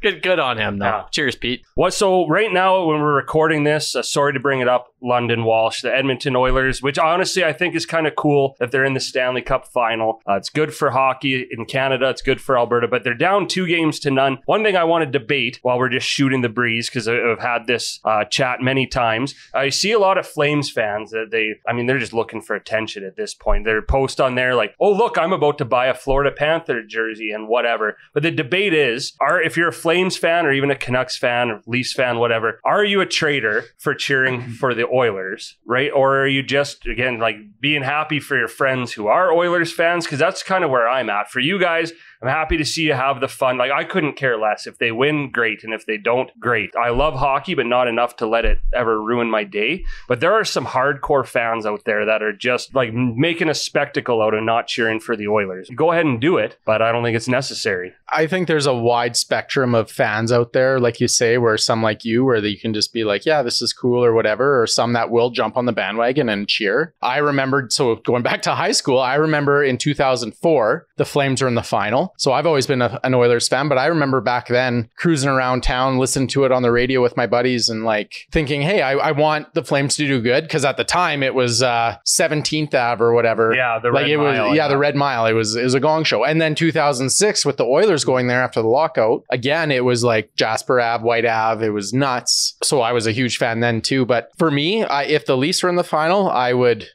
hate them. And I only hate the Leafs because of how much attention they get in the media. Yeah. A lot of friends are surprisingly Leafs fans, and I guess maybe I would be happy for them. You don't have to cheer for them. You also don't have to cheer against them. But the athlete, you're a big Flames fan. What do you think? Yeah, I'm a little bit on the opposite side of the spectrum as you. I'm like cheering very hard against the Oilers. Like, it does ruin my day when they win a game. And even like as a Flames fan, I'm not too fond of the Panthers either, but it was kind of just like, okay, this is the lesser of two evils. And so I'm just going to bite the bullet and cheer for them. I was cheering really hard for Dallas, but Edmonton looked really good in that series, actually. So Florida's up 2-0, and I'm just praying that they hold on. And I'm sorry if that hurts either of your feelings. That's fine. Yeah, we can take it. Like, I'm proud of Edmonton and Alberta and like the fans, because it's becoming a huge story, I think, across the hockey world, just about how passionate the fans are and how much energy is in the building and the city. And you got Shania Twain. Yeah, like it's going to be really exciting these next couple home games regardless. I think it's just really cool to see the passion and kind of everyone just come together and unite under this kind of run that's not looking so great. But Game 7, baby. I would add, like, even though I'm cheering against Edmonton, it is really cool being so close to it and like just watching the atmosphere, like even in town in Red Deer here, but just on TV, you see, like, it's always exciting when there's a Canadian team in the finals or one that goes on a deep run, because they always have the outdoor watch parties and it's just cool to see. And the fans are always going crazy. So it is kind of cool from that perspective, but I still want them to lose. Yeah. So where I kind of fall on the whole issue about cheering for or against a team that's not your team, I think it's fine to cheer for that team, but don't be like a hardcore bandwagon jumper. Don't pretend like you were in the shit when they had a record of 2-10 and whatever this year, just to start the year, and now you're cheering just as hard when they win. Like you can't be that happy. You don't know what I've been through. Yeah, exactly. I agree with that. You don't deserve to be as happy as me, who went through that crap at the beginning of the year. Fan until like 4 years ago. That was like 8 or 10 years ago. It's been a while, but he used to be. Yeah, it's Oilers been a long fans time. have been through a lot. Like I said, Yeah. do I hate that they're in the Cup final? Like as a Flames fan, because we'll never hear the end of it, whether they win or lose. But again, it's better than like watching a Vegas and Florida Cup final, right? Where do you know a Vegas or actual Florida fan? No, at least you guys are having fun, and for us, it's just jealousy. Yeah, and I agree with that. But the other thing is too, when you're out at the pub or a watch party and the Oilers score, everyone's pumped. You're meeting new people. You're making new friends. Hey, grows the economy. And you got Our Lady Peace for Game 3 and Shania Twain for Game 4. That's pretty huge. I mean, it's just nice to have some meaningful hockey played in June, where you have a team in a non-COVID year. In a non-COVID year, your team or team from your province has a chance to win it all, because this rarely happens, especially for the last 30 years. So yeah, I think it's going to go. I hope it goes 7, and we better hope it goes at least 6. Yeah. I can't see Edmonton win 4 straight, so I think it's going 7. That's not what I was hinting at, but yeah. Edmonton's going to win the next 2 at home, and then Game 5 might be up in the. Yeah, we'll get to look back at the tape. I think the home team's going to win every game except Game 7. Oilers are winning Game 7 in Florida. That's a promise. Clip it. No, all right, Riley, quit watching porn. Clip it. Well, that's not making it on TV. All right. Well, we haven't had a good debate like that in a while, but let's talk a little bit about, of course, our Red Deer and District Chamber of Commerce, a partnership that we have going on. Our latest business spotlight with ZS Holdings, that's Shazma and Jamil Sharania, is out on YouTube. Make sure you go and watch it, because it's a very good one. Again, great work by Riley and Fish as always. But coming up too, next one is with Janessa Marshall, who is the owner operator of the Forum, which is a very unique, interesting business here in Red Deer, and something that we actually learned a lot about. So make sure you stay tuned for that one coming up right around the end of June. Staying with the Chamber, episode 3 of Lund Employed, now available to watch on YouTube, with Lund taking a dive into the culinary world, both as a cook and a server at Pampa Brazilian Steakhouse. So definitely a new experience for you. I've only eaten at a Brazilian steakhouse, I think, twice before, and one of them was Pampa. Really, really cool to see it from the back of house perspective. I've got a lot more respect for the cooks and the servers than I previously did going into it. It's not as easy as they make it look. No, you did a good job handling your meat, though. You didn't stab your hand. I didn't injure anybody, and they didn't have to throw out any products. Yeah. So that's a pretty big win. So I don't want to give a spoiler or not, but I think I did a pretty good job, and you may or you may not see me in the future working at Pampa. But stay tuned for episode 4 of Lund Employed. But thank you to Ricardo for doing the Lund Employed. That's actually the first 2 is people you knew pretty well, Lundy. Ricardo kind of reached out to us just through the chamber. We'd never met him before. So it was kind of a fun dynamic, because he is a bit of a quieter guy too, doesn't really know you. I know he had a blast. And I have to say, out of all 3, like, you really took an interest in this one. It's the most heartwarming episode so far, because you actually, like, really, I think if you really wanted to give that career a go, you could do it. Yeah, it's something besides barbecuing at home and cooking at home, I have zero experience in that field of work. So I was genuinely interested about what he had to say. So not that I wasn't interested when Kevin was telling me stuff, but I kind of zoned out for a bit. Food's a little more interesting than numbers. I was going to give you some constructive feedback and say, like, if only you would have brought that passion to MMP. I did. I was lacking passion that day. Yeah. Pick a more exciting career. Yeah, I guess. Yeah. No, math's pretty fun, though. Oh, okay. But like I said, spoiler alert, stay tuned for episode 4, which has already been recorded at Red Heart Brewery. We're not going to give much away, but Lundy, you had a good time at that one. And hey, stay tuned for episode 5. Maybe. No, definitely. If you're in the market for a new employee who may or may not have experience but has a willingness to learn and a great attitude, just check out Indeed.com. I'm sure you'll find someone there. No, but seriously, I'm looking. Either for a real job or just for a day, one day. I will tell you, in some ways, I'm jealous of you because you are doing some pretty cool stuff. But then also, I'm like, man, I would not, like, for 4 or 5 hours. Like, there's some high pressure situations too, learning some new stuff. So, said it before, but like, good for you for doing this. I mean, at every one of these jobs, there was stuff I could have really screwed up and caused some damage. And that may or may not have happened in one of the last 2 episodes, but I don't want to ruin anything. So it is a high pressure situation. Damage to a couple full cans of beer, maybe. Yeah. Hey-oh. Oh, and shout out to Old Beer, the only beer you'll ever need. Okay, I was gonna say shout out to Red Heart because again, having a lot of compliments again on the Old Beer cans that they did with their blonde ale, but some good news. Again, we're still kind of in the works, but we said they gave us a bunch of our own custom label beer for us to have, not for sale, but I think coming sometime in the summer, again, this maybe, beer will be for sale. So keep an eye on our social media as well, because we're going to post a thing if you want to pre-order a couple of flats, and hopefully something you'll see in a couple of bars and restaurants as well coming up in the next few months. So again, thank you to Red Heart for that, for having us for Lund Employed. And again, it's just, we got to hang out there after too. It's such a cool tap room. I know we talked about it last time, but make the little trip just outside of the city, and it's a great place to hang out. Yeah, they have one of the coolest tap rooms in central Alberta. So and they've got great beer, and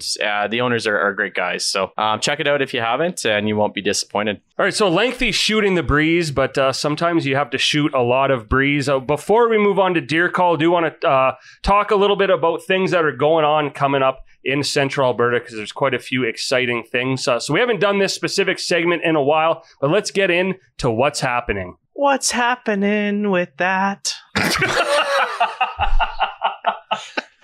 Good news for you. I don't think you'll ever have to do that again. Yeah. That was 80s sitcom vibes right there. Yeah. What was happening with that is the real question. I didn't know where I was going with it. Hey, you just felt it? Yeah. Got somewhere. Yeah. What's Happening is brought to you by Andrew Russell and Associates at Remax Real Estate, the trusted experts for all things real estate in central Alberta. Skip the sales pitch and get real advice from real people who offer real results. Visit their website at andrewrussell.ca. They're real. Real people. Real results. Real estate. That's what's happening. That one's free, Andrew. Yeah. No, we're going to charge him double, even though he's not here. The one cool thing, I think, again, with Bose being our presenting sponsor that we want to mention, kind of branching out. We know that Bose does a lot of great catering. We're going to talk about that in a second. But Bose Sandwich Club, I don't know when this is opening. So by the time this comes out, could be open, could be soon. But they're opening up a sandwich shop and a bit of a catering business in Capstone, which has a whole bunch of new businesses popping up there, actually. But just wanted to give them a shout out. You've probably seen it already, and if not, as soon as they're open, go check it out, because you know that food is going to be real good. What's the deal with the Sandwich Club? What do you get for being a club member? What's the hook? I mean, my guess would be sandwiches is what you get. Is it like pay money and get unlimited sandwiches, buy one, get one free? What do I fucking work there? I don't know. Hey man, what's happening? No, I don't. There's a little bit of mystery surrounding it still too, which I think is kind of cool. But we know everything Bose touches kind of turns to gold. So again, pretty cool. Just another new business, and to see them branch out and do that is pretty cool. So yeah, keep your eyes open for Bose Sandwich Club. And still speaking of Bose, really cool show coming to Red Deer that we want to plug. It's actually at the Red Deer Resort and Casino, their new event center. This is going to be the first show there. Bose is actually involved in this in a big way, but July 13th, Walk Off the Earth, playing an all ages show too, which is means you can huge. Bring your kids, and there is like an 18 plus area if you don't want to be around kids. But obviously a band that went viral for the unique covers they did. Their original music is also really good. But yeah, they're really talented, and it's going to be a great show because they do such kind of off the wall things with their instruments and stuff. So again, Red Deer Resort and Casino.ca. Get your tickets tickets for that one. Again, it's so big for Red Deer, I think, for this concert and for this new event center to be a success. So don't miss out, because I can't imagine that it's not going to be sold out. Okay, Tad, what's the date? July 13th. Okay. I think I said it. Okay. No, I just reiterated. Yeah, it is. July 13th. Yeah.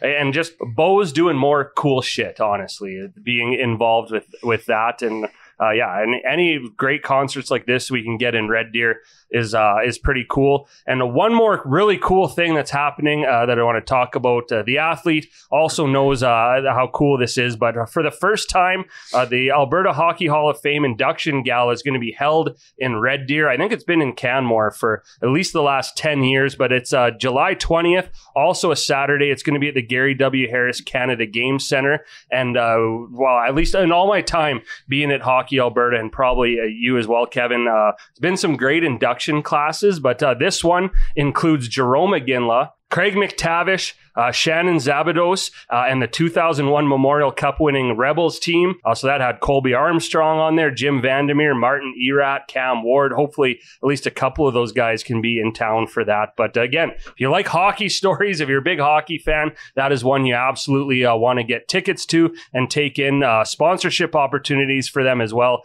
Just go to hockeyalberta.ca for that. But again, I know Oilers fans here, Flames fans here, a pretty cool class. Yeah, that sounds awesome. For anyone that's grown up in Red Deer, that's close to our age. I mean, obviously the 2001 Rebels. I mean, that was such a cool run. Everyone remembers where they were when they won the Memorial Cup, and everyone remembers those names. Obviously, Colby Armstrong and a few others. You still see them out there doing the broadcasting and on Spit and Chicklets. And I mean, Jerome McGinley is a fan favorite, even if you weren't a Flames fan. So it'll be a really cool event, and hopefully we'll see most of those people there. Well, I think it's cool with Shannon Zabados, especially because she was just broke barriers too as a female in I think the first female goaltender, or one of the first to play in the AJHL. We have a couple friends who played with her, so again, pretty close to local here in Red Deer, right? But being kind of from the Edmonton area, but yeah, that's a cool one as well. And yeah, it's always a great time. Kevin and I have been lucky enough to go to a bunch of those galas, so to have it here in Red Deer, don't miss this opportunity, because it's pretty rare. All right, now we are going to move on to Deer Call.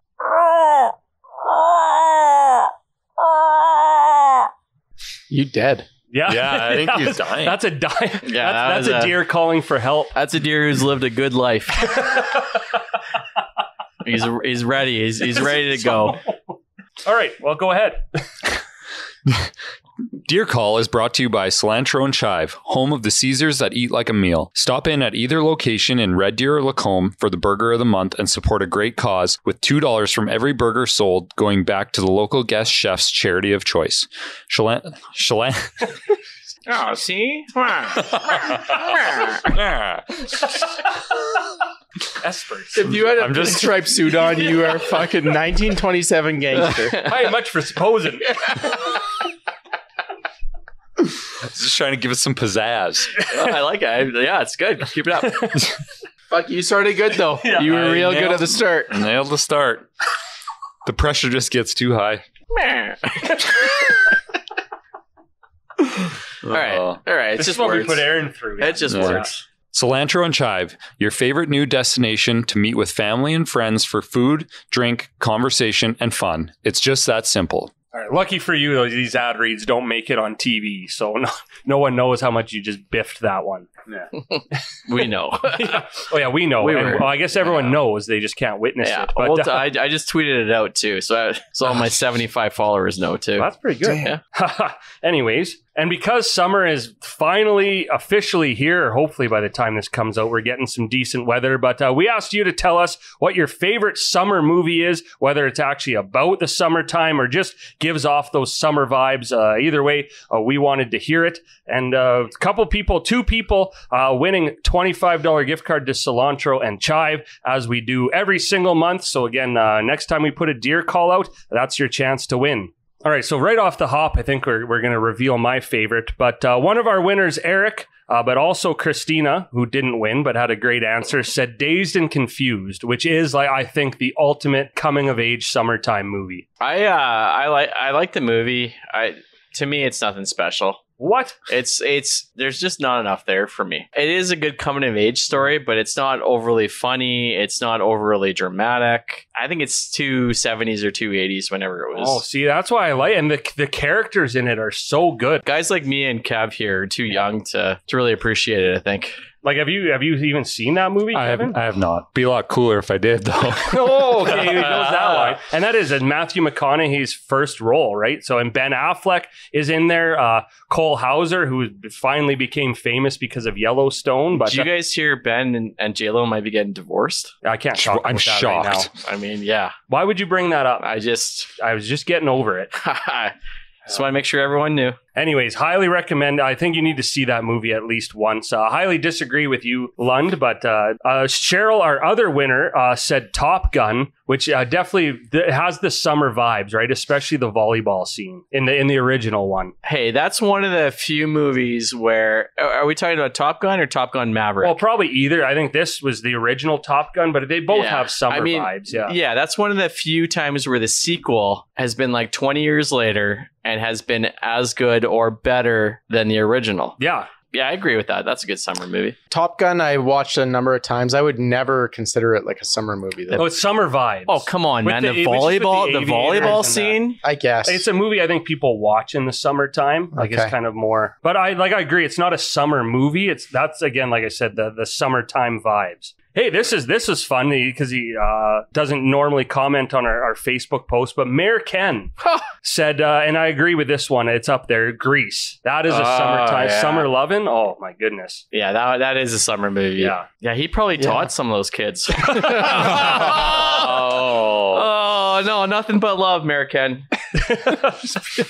Have you seen Grease? I have not seen Grease from start to finish. Okay. But you know the songs. Your landlord has some work to do. Yeah. I've seen Top Gun, though, and I really enjoyed it, and it gave me summer vibes. Yeah. Grease actually is such a good movie. And it's still, in some ways it doesn't hold up, obviously, but it's still enjoyable and great music. I love a good musical movie. So was it called Grease because of the... They're greasers. Yeah, but why are they called greasers because all the hair product in their hair?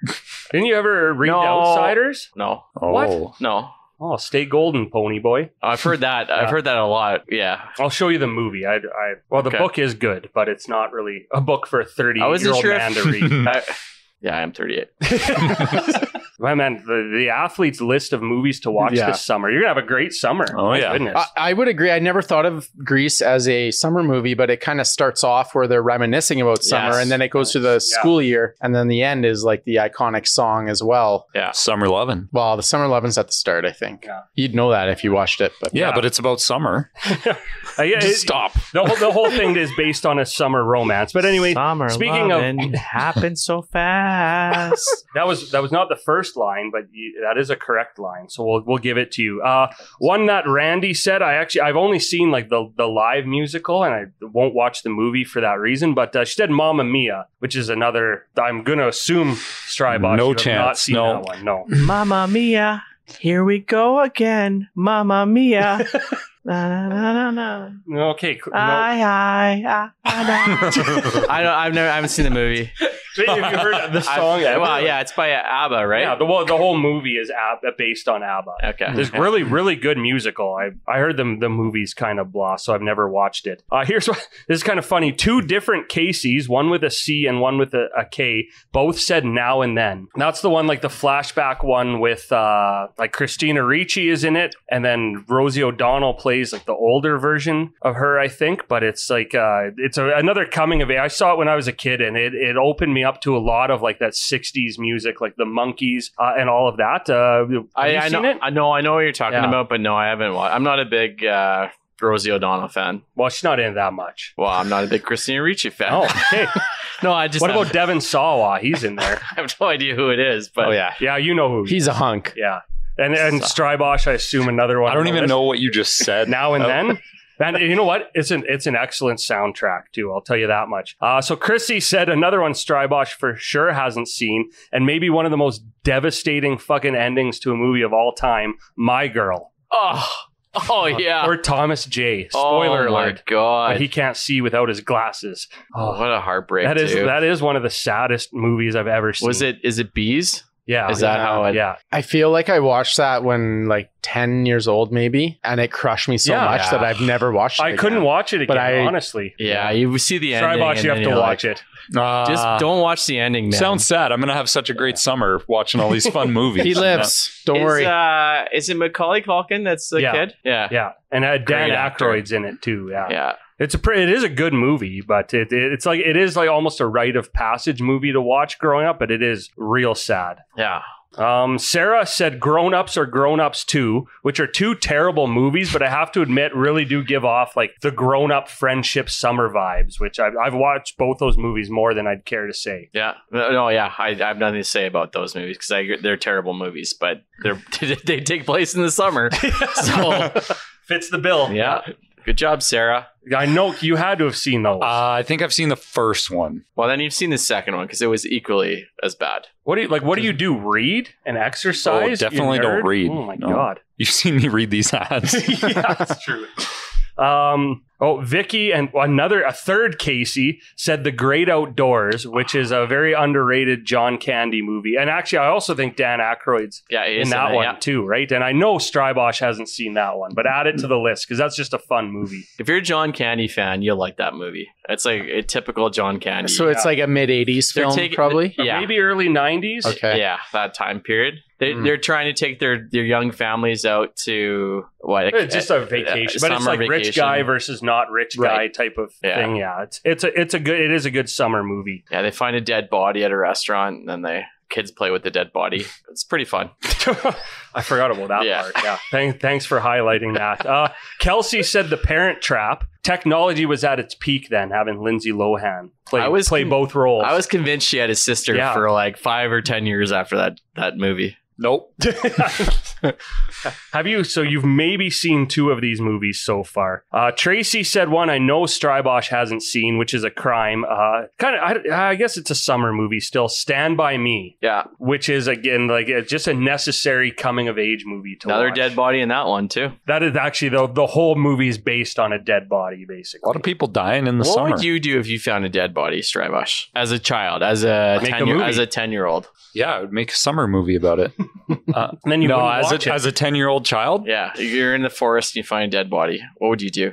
Well, probably run away. But they were looking for it in the movie. Like they set out to go find it. But why? Well, I can't remember what was it. Because they would just to find it and be the heroes, something like that. Bring it back. Yeah, well, another one like young Jerry O'Connell, Will Wheaton is in it. River Phoenix, which I don't know if you know that. He passed away. R.I.P. Yeah, but and Kiefer Sutherland's in it. Like that's another great movie. Kevin, you're gonna have such a good summer. Like you're gonna enjoy all these, I promise. Jillian said one that became a cult classic like way later, but Wet Hot American Summer. I guess now you can call it a classic summer movie. That's another one like with a sneaky cast in it. They got a lot of people in that cast that got famous after the fact. Mm-hmm. So it's cool to look back. And they did like a series like 5 years ago about it. Mm-hmm. Yeah, well they did First Day of Camp. I can't remember what was a series and what was just a movie, but they did like First Day of Camp that took place before the movie.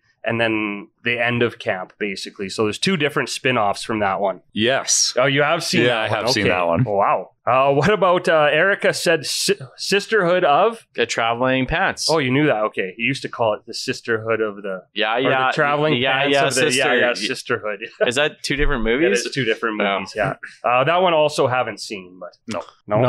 Yeah, I don't think I've seen it. Brenda said a classic, like the original National Lampoon's Vacation. Yeah. So that was the one where they went to Wally World. All I remember from that, hey, someone else died in a movie, but when they put the grandma passes away and they put her on the roof of the car, I think that's the only thing I can remember from that movie. Anything National Lampoon says is pretty good. Well, no, I wouldn't say everything, but there's some good ones. Tyler, I have never thought of this as a summer movie, but I guess it could be. Tyler said Fubar. So of course with the Alberta spin to that one. I mean, I guess a lot of the first one takes place in the summertime, probably something you do watch in the summer. But true. Yeah, and Tron does funk and blow. Yeah. Well, and when iconic when he's outside in that big thunderstorm and he's just hammered. Yeah. I met him on a July day in Alberta. I met Tron on a C train in Calgary once, like coming home from the bar. It was so nice. Yeah. That's awesome. Okay, now we're getting into the ones that I think we can all agree on. Danielle, Lisa, and Amanda all said The Sandlot. Yeah, for sure. Which is like, that's an iconic childhood movie. Kevin, we're sending you to the couch if you haven't seen The Sandlot. I have seen The Sandlot. That's like, and like it gets better every time I watch it. I don't watch it a lot anymore, but every time you see it on TV or whatever, like it doesn't lose its effect as you become an adult. It's such a simple premise too. Like some young kids playing a baseball game, hit a ball over the fence, and you're just terrified of the dog or the neighbor. And then it turns out, oh, it's not that bad, not that big of a deal. It's a timeless. Yeah, like they could remake that movie today and it'd be just as successful. There is like a Sandlot 2, maybe 3. Yeah. I've never watched it. I love The Sandlot. Yeah. I've showed my kids. At first, they were too young and they had nightmares about the dog. So I got in trouble for that. But now I think they kind of like it. But we watch it probably a couple times each summer. Like how iconic is Some More of What? Yeah. You're killing me, Smalls. Yeah. Kevin, this is a movie you can actually talk about because you've seen it. The Sandlot? Yeah.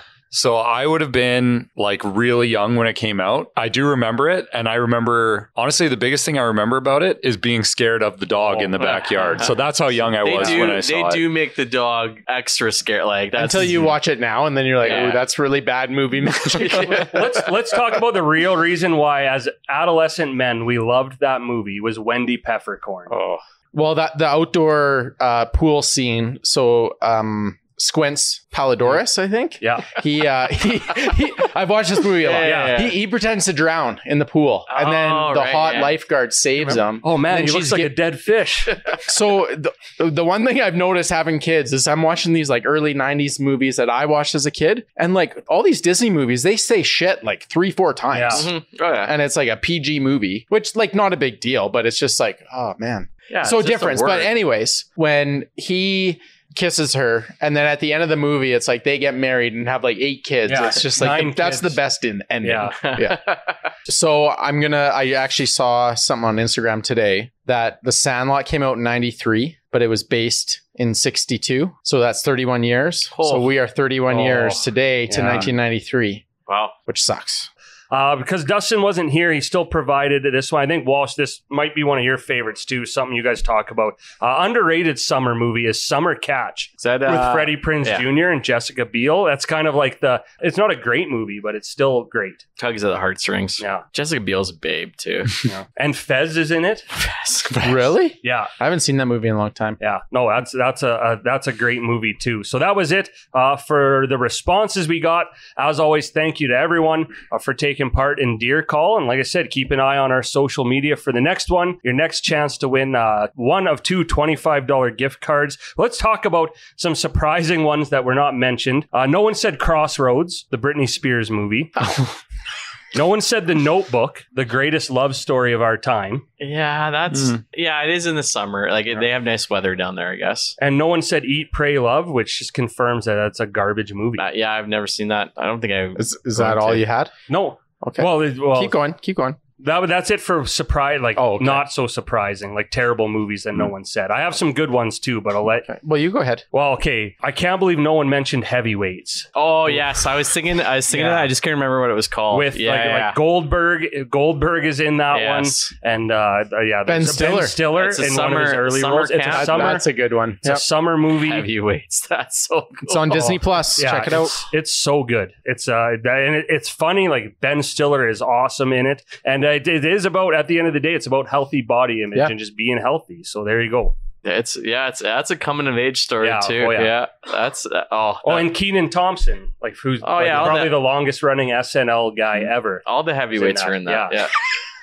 Oh, I'm on fire tonight. I have a couple more. I want to see what you guys think, though. That wasn't. Well, mentioned. I want to see if you say the one. I've got one. You go. I Know What You Did Last Summer. It's it's right in the name. It's one of the first. It's one of the first horror movies that I really enjoyed.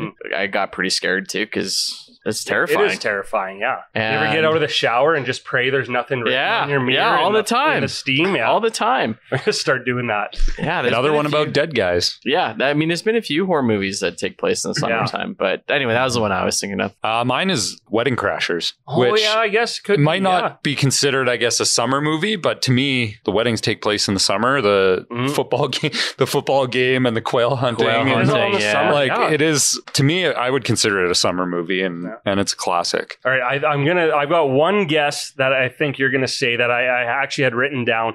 No one said Blue Crush. Oh yeah. Is that where the shark eats her leg or arm? No, that's like the true story. It's the true story. Let's not talk about that. No, she gets her arm bitten off. Yeah, that's Bethany Hamill. And then she goes on to be like a good surfer. Yeah, Carrie Underwood's in that movie. No, this is the one with Michelle Rodriguez and Kate Bosworth. It's just the three surfer girls in Hawaii, and they have the younger sister and stuff. And then the football player is in town, like they're on a team retreat or whatever, and they fall in love, and she wins the big competition or doesn't, or I don't know. Yeah. Is that where that song came from? There's this the Blue Crush. There's a song. No, so Cruel Summer was covered for that movie, but that was I think it's a Bananarama song that Ace of Base also covered.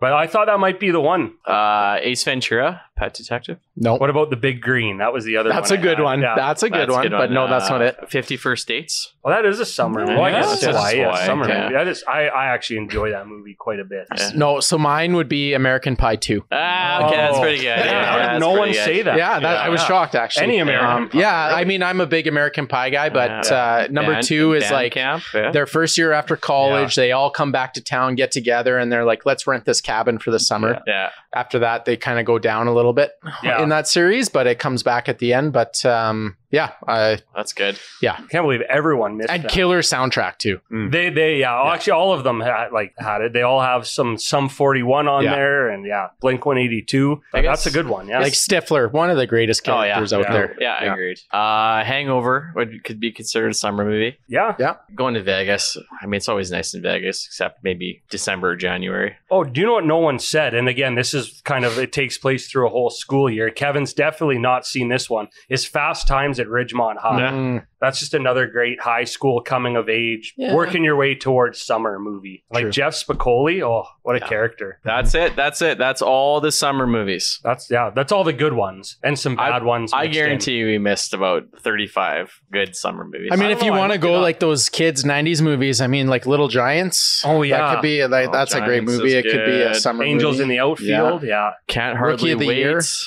Oh, Can't Hardly Wait is a big one. Yeah, Rookie of the Year. Oh my goodness, we did miss a lot. Yeah.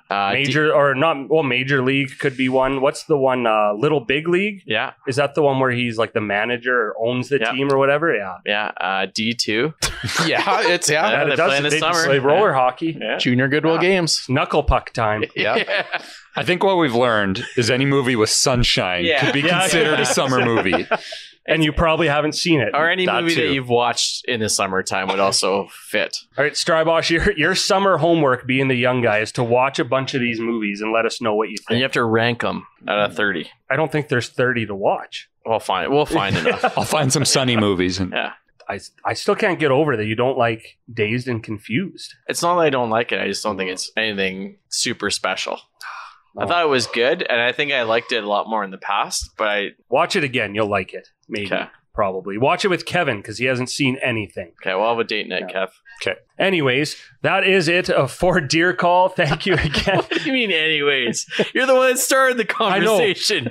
Man, I just get in the zone and I'm trying to segue. And you shut up. It. Yeah. Anyways.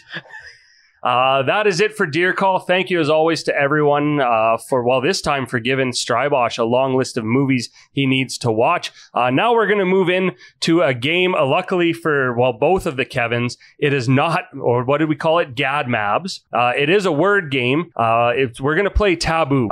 We've done this before where we made our own Central Alberta version of Taboo. This time I wasn't so on the ball. We're just going to play the actual version of the game. But as always, we don't want to get sued. So I just put the word taboo into my thesaurus. So we're going to play Unmentionables. Oh, that's good. I was going to call it Tab Don't, but either way. Taboo, Tab Don't? Tab Don't.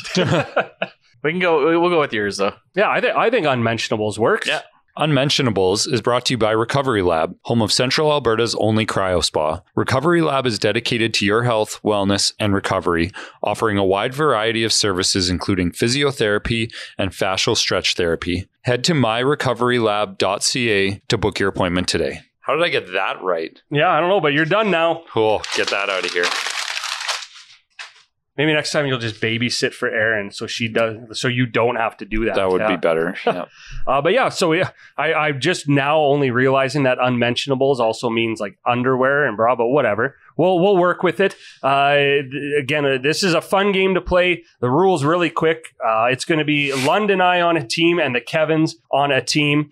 You guys are playing for kind of redemption too from last week. We're playing for all Kevins. Yeah, or at least the two of you. You can have them. We'll play for everybody else. Yeah.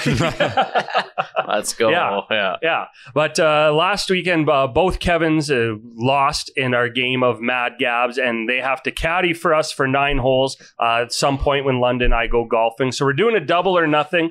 So if you two win, you don't have to caddy. That's it. But if you lose, not only are you still going to have to caddy, but you're each going to have to cut mow Lund's lawn. Oh boy, we're going to do bad at this game. Mow Lund's lawn each once. And whoever has to go first, it's pretty long right now. Yeah, and he's talking about my actual lawn. Thank you. That was my question. Which one's longer? The lawn. That's great TV. Thank you. You're welcome, Rogers. Best part is I'm going to bleep it. And they're going to think it's way worse. I'm not talking about my bleep. It's not what you think. Yeah. Maybe I'll just take it all out. I don't know. But taboo. One person on your team is going to be the clue giver, and the other person is going to be the guesser. So we're each going to have a turn doing both. The word is going to come up. You have to try and get that person to guess the word without saying any version of the word or any version of the 5 unmentionable words, don't words that are on there. And you can't gesture and you can't do rhymes with or anything. But otherwise, pretty simple. Yeah, very straightforward. Everyone knows the rules. Everyone knows the stakes. Let's play Unmentionables. All right, I think maybe Strybosh and I will switch seats just to make it easier for the administering part of this. Right, here we go. What a seamless switch. No one even knew. It's warm. All right, the Kevins, you guys can choose if you want to go first or second. So you guys are going to go, then we're going to go, then you're going to go again, then we're going to go, or vice versa, whatever you guys choose. So we're going to have four words total. Everyone gets one chance to guess and one chance to be the clue giver. And then if we're tied, we'll do a 5th round as a tiebreaker. Yeah. Okay. I think we make them go first. Mm-hmm. Now, Lundy, do you want to be the clue giver first? Or you be the clue giver since you have the phone. Okay. All right. Nice thing about this, it's all timed on the phone and everything. So, Kevin, you can just basically make sure that I'm not saying any taboo words and that unmentionable words. All right. Ready, Lund? I'm ready. All right. This is a hot thing that you eat. It's liquid. There's many different coffee, kinds. No, tea. You eat when you're sick. Tea. Lipton is a brand. Iced tea. No, Lipton. food. Chicken noodle soup. Chicken noodle soup. Chicken soup. Okay, this is what you might call like a young, good-looking girl, I guess. Babe. Jerry Seinfeld just made a movie about these. Oh, unfrosted Pop-Tart. Second word, yeah. Tart. I'm a little blank. Teapot. Short and stout. All right, this is a insect that crawls around. Ant, spider. It becomes something beautiful. A caterpillar. Yeah. Okay, I'm going to lay out a blanket and have... Picnic. Yeah. Oh, Princess Diana. No, I didn't have enough. Otto. There. It was Jasmine. Oh yeah. I would have put in more. Okay, we got 5. 5 that time. It was not bad. Soup took you a little longer. Yeah, no, I had tea on my mind. I had tea out of my mind. And at least teapot came up. Yeah.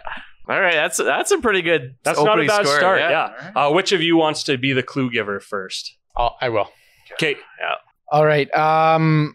There's roses come in this shade. Red, pink, white. Pink. This is something that you eat. It's a hearty meal, usually in the winter months. It's heavy meal. Pasta, meatloaf. You make it in a slow cooker. Chili. Pass.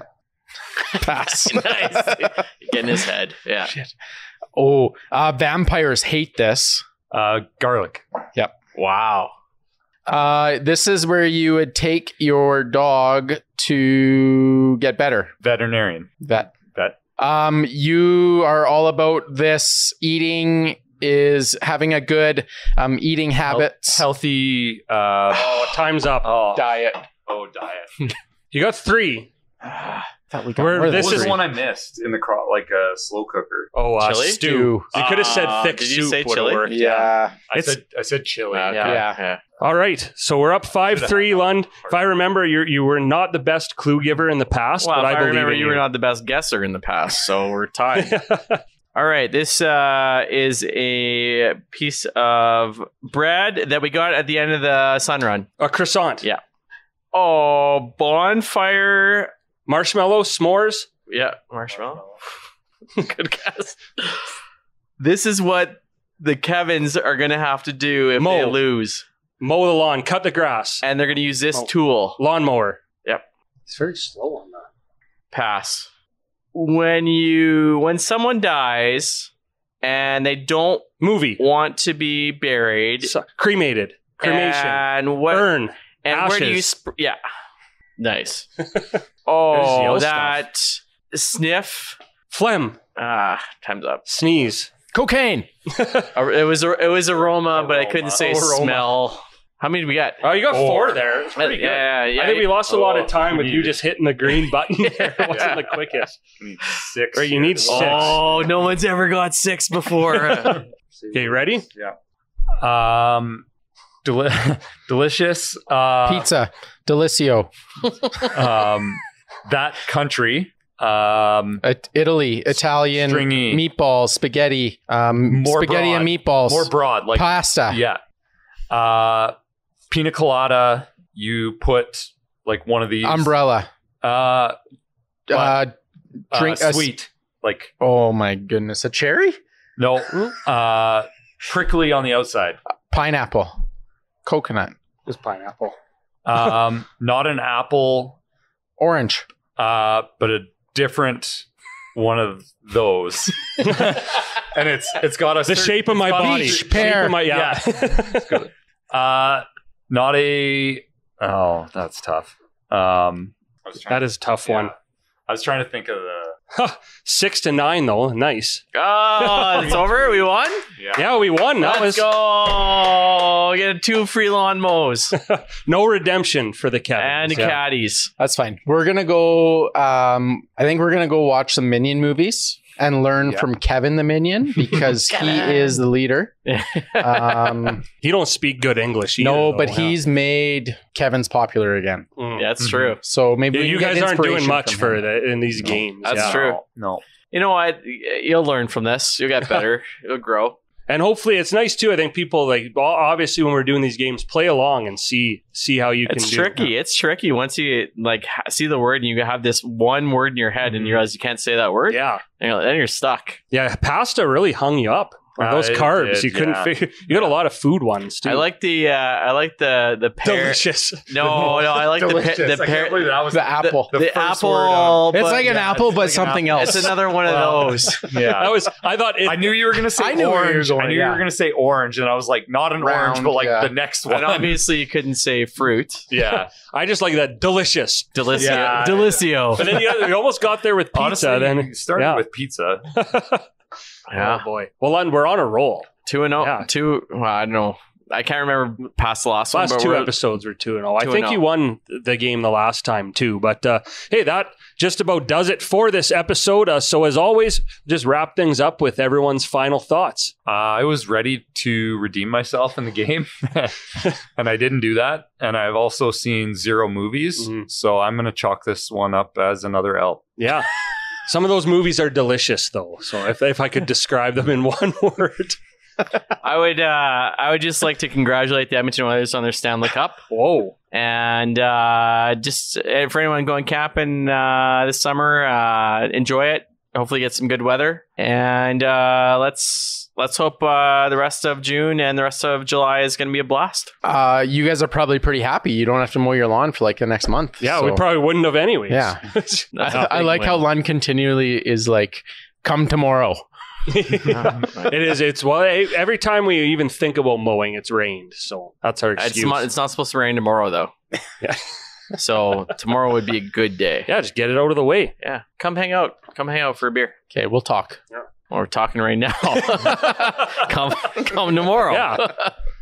All right. That is it. That's all. Thank you so much again to our episode 39 sponsor, Hebe Beauty Bar, and to Kendra and Samantha for, well, what we can assume was not just a great interview, but a very unique experience in a world that all of us, with the exception of coworker Aaron, knew very little about. Thank you, as always, to our presenting sponsor, Bo's Bar and Stage, and of course to Riley for having us once again at Communal Creative Studios. And as always, last but not least, thank you to you for tuning in once again. For Ryan Lund, Kevin Walsh, and the athlete Kevin Strybosch, I'm Ted Emmett, and we'll see you next time. Get to bed, Sharon.